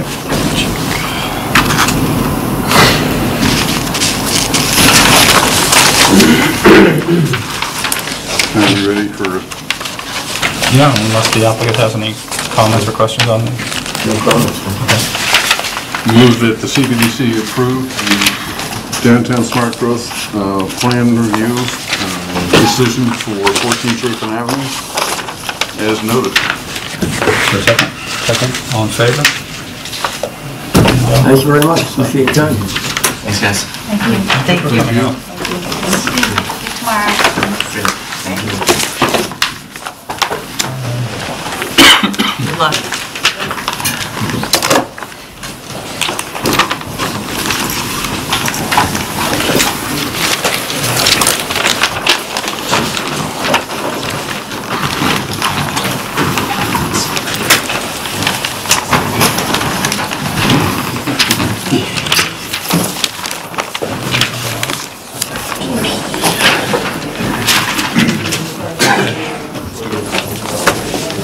Besides Perfecto's giving us one last FU with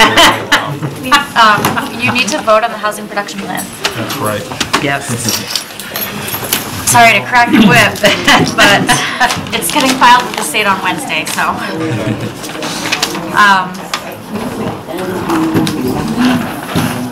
I don't know if any of you watched the video I sent along of the presentation to the Board of Selectmen. Yeah. I did not, but I did read the plan. Wow. I actually got, I spent, I got sucked in and spent way too much time. Actually, surprising. Yeah, I read the plan also. I mean, and it looks good. I mean, Yeah. Big question, the school numbers, because it showed, sure, the school, the enrollment, student enrollment numbers showed progressive decline of enrollment for just about every year on that table, like 99 from 1999 to today, right? At all schools. And yet, several years ago, we approved temporary classrooms because we were overbooked. So I don't know how accurate either one of those numbers is. Yeah, I was trying to remember where that conversation was when we were, town meeting was reviewing the temporary classrooms. I know there was all kinds of data presented at the time. Did we ever do it? Oh, yeah. Yeah, the temporary classrooms are there. And I don't know if it was a capacity issue, that the schools had limited capacity for the lower grades. I seem to remember it was like kindergarten or whatever, where there was some kind of a curve that was hitting. There was a bubble there for that one year that was moving through, and granted that chart didn't have the level of granularity that you would see that in. Right. But it was weird to see all this decline and, have some bubble in there that just didn't show up in any of the numbers. Well, the other half was that because they are kindergartens, they're offering the full-day kindergarten versus the half-day. Right. Which, in effect, doubled the kindergarten. Space needs. Space needs. Okay, good on that. Yeah.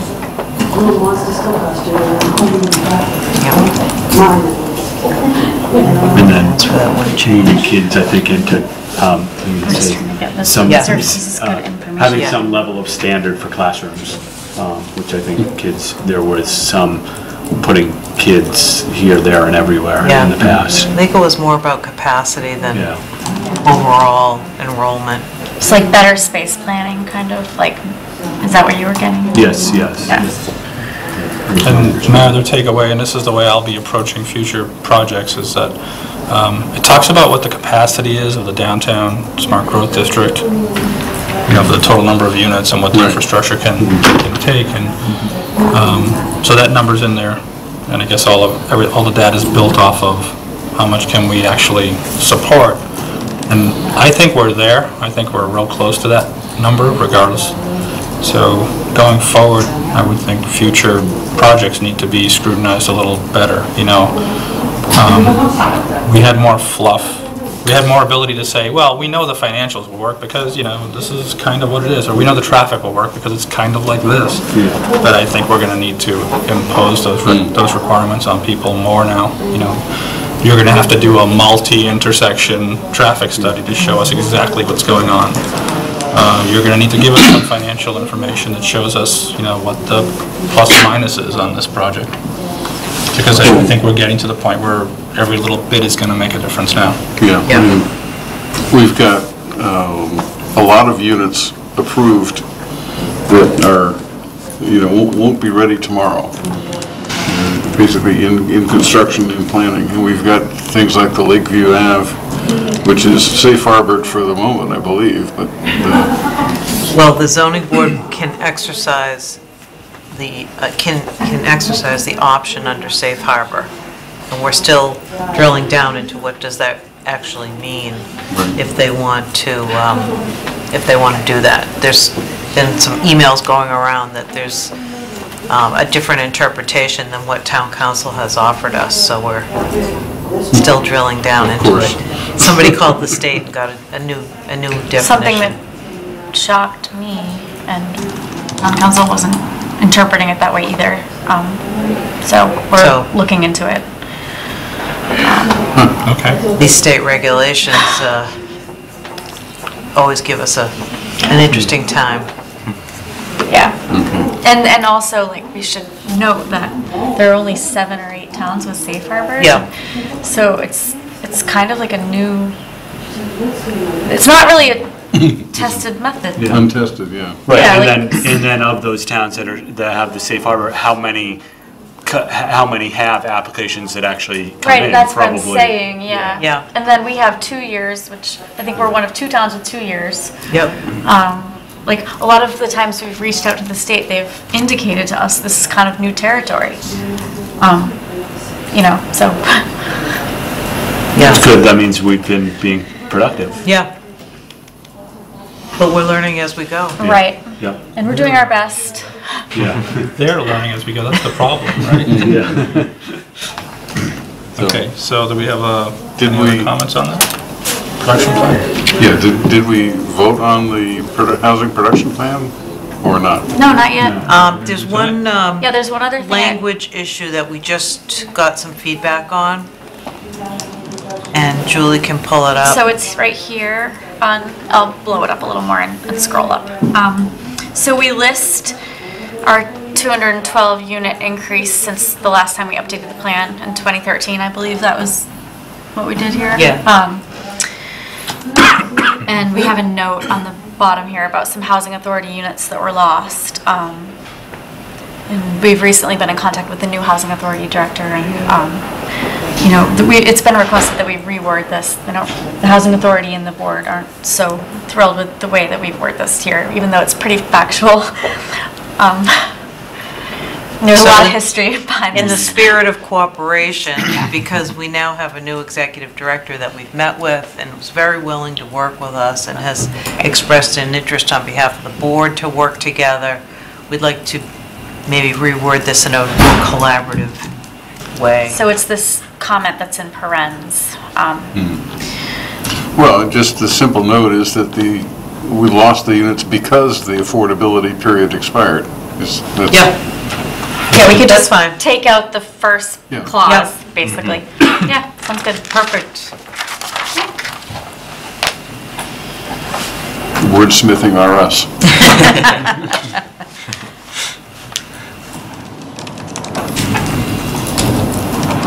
Anything else? How do we ensure we don't lose any of the other ones? Did you read the plan? We have a regional housing services coordinator. I don't know if you've met her or talked to her, but she's been working for the town for 3 years, almost, I think. Yeah. Actually, yeah, 3 years. Yeah. And we have our regional housing services office, which is Reading, North Reading, Wilmington, and Saugus. And this is what she does. She monitors monitoring agents.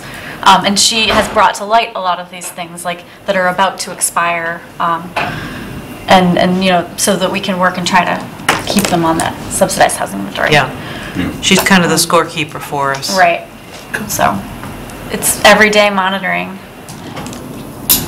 and being aware, and when people want to sell their units, working with them on the resale so that they don't somehow, you know, slide through and get sold at market rate. All sorts of... There's a lot of minutia that goes along with Yeah. this, as you can imagine, and it's a tremendous bargain for the town of Reading because we share the expense of staffing this position with 3 other towns. So it's a winner for everybody. Official employee issue. She works for us, me, yeah. Yeah, she's an employee of Public Services. She's here in Reading. And we pay her salary. So if you look at our budget, you'll see her salaries in there, but the other towns pay us. Okay, good. Income is good. Seems to be actually money well spent. Yeah, I think it is. I think it's a bargain. Yeah. And the other towns benefit from it Yeah. just as much as we do. And we have a small contract with a housing consultant that works with her in case there's any unusual circumstance. She can draw on the expertise of this housing consultant for, again, a very small amount that we share with the other communities. So I think we've got it covered. Yeah. For not a lot of cost. And a lot of the units that do expire and fall off have deed restrictions that were done 30 years ago when they didn't put them in perpetuity. Or they have, you know, documents, resale price multipliers that are wonky, or, you know, there's all sorts of different documents that go with these units. And now, you know, the regulations are tighter, documents are cleaner. So, you know, the idea is going forward, we don't have as many units that end up at risk.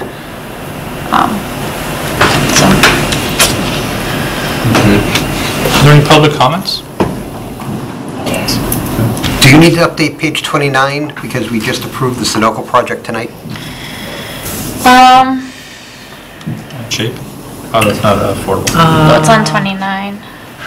I think the date of this is since, I think we dated it last month, so I think it's okay the way it is. Where does it say, do you mean this paragraph where I mention it? Yep. I can, If you don't have to, I would recommend Yeah. you don't. Didn't we date it sometime in December, I want to say? I don't know, actually. I know we did the lion's share of the work in December, and I think, This would probably be the only case January we'd have to 16th. change it. January 16th. So if we're going to say that this is a plan of, as of January 16th, I think it's fine the way it is. Okay. Yeah, I wouldn't change, I wouldn't try and go in and change it, because there's a good chance that it might be someplace else, Yeah, and then and if you it's start to inconsistent, yeah. unravel. Yeah, especially if it's a January date, then leave well enough alone. Yep. Yeah, I don't know if she's gonna redate it based on when it gets adopted by you guys and the Board of Selectmen.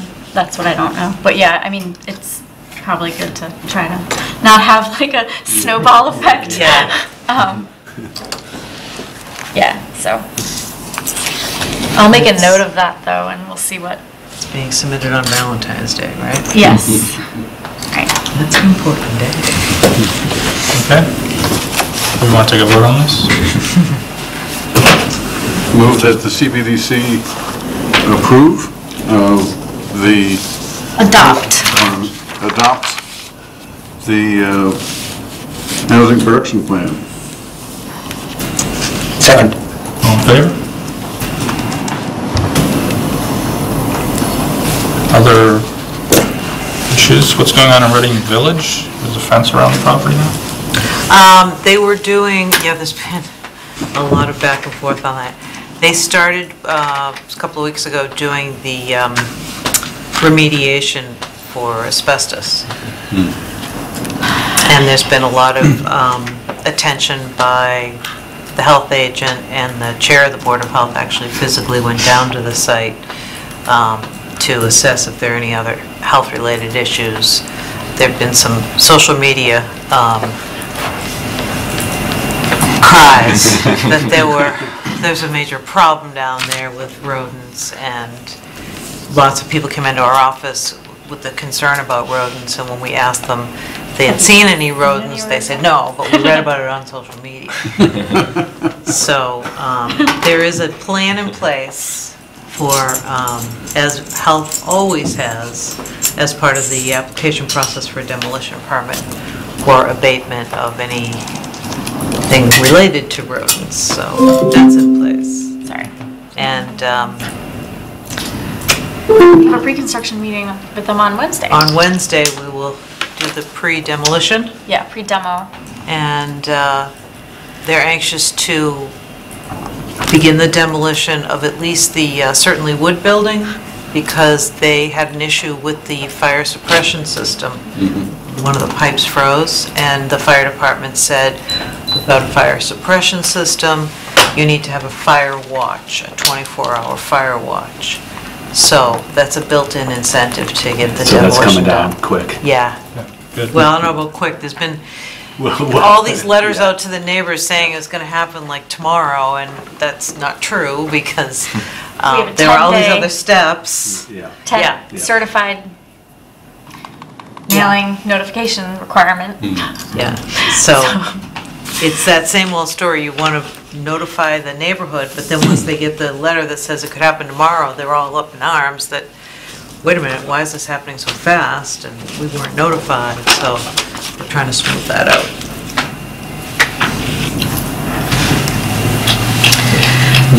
And then the only other thing is for town meeting, the zone, right now, the way it stands, the zoning article would be on the Thursday night. So the 26th April. is when it's, right now, scheduled. Well, the town meeting, is there anybody here that I don't have a signature from precinct 3? I don't know if you can do that in a public building. Where do we stand with, signage is erected that's not in compliance? None of it is. Say it again? Taking it down myself. Signage that happens to be magically getting erected around town, like, Yeah, that's oh, me. the trailer-mounted billboard at East Coast Gas? it? We are compiling a spreadsheet of just such things, and we will be starting an enforcement process. Good. So Perfectos and the real estate. Perfectos, we have someone on tomorrow morning. Yeah, that was, the real And estate. I'd like to know who the electrician is that installed it, because they obviously installed it without a permit. Yeah. So they should somehow be, the real estate place at the corner of South and Main, they have a 3-sided, backlit menu board sign they just put up. Improper Without a illumination. base. Oh, the Boston real estate board? Yeah. Yeah. So that obviously, probably the electrician that was doing the work inside the renovation did that. Probably, Without a permit. And so I think that they should either be reported to the board or prohibited from pulling permits in Reading. Somehow they should be penalized for doing that. It's illegal to do electrical work without a permit. The permit fee is supposed to be doubled or something now, right? There's all these penalties that are imposed when the building inspector has to review it. So- Yes. I mean, Doyens has got their work underway. Is Perfecto's now open? I understand it is. They have big open wind banners, and their parking lot was full this morning when I drove by. That's the parking lot. So, And really then hard to miss that. There's a sign that's nailed onto the utility pole. Unwanted, or whatever it says, don't try to read it as you drive by, because you have to turn your head at literally 90-degree angle while you're cruising down Main Street. And hopefully no one stopped trying to get into Bagel World. All right. Oh my God. All right, move to adjourn. Second? All in favor? All right. Anybody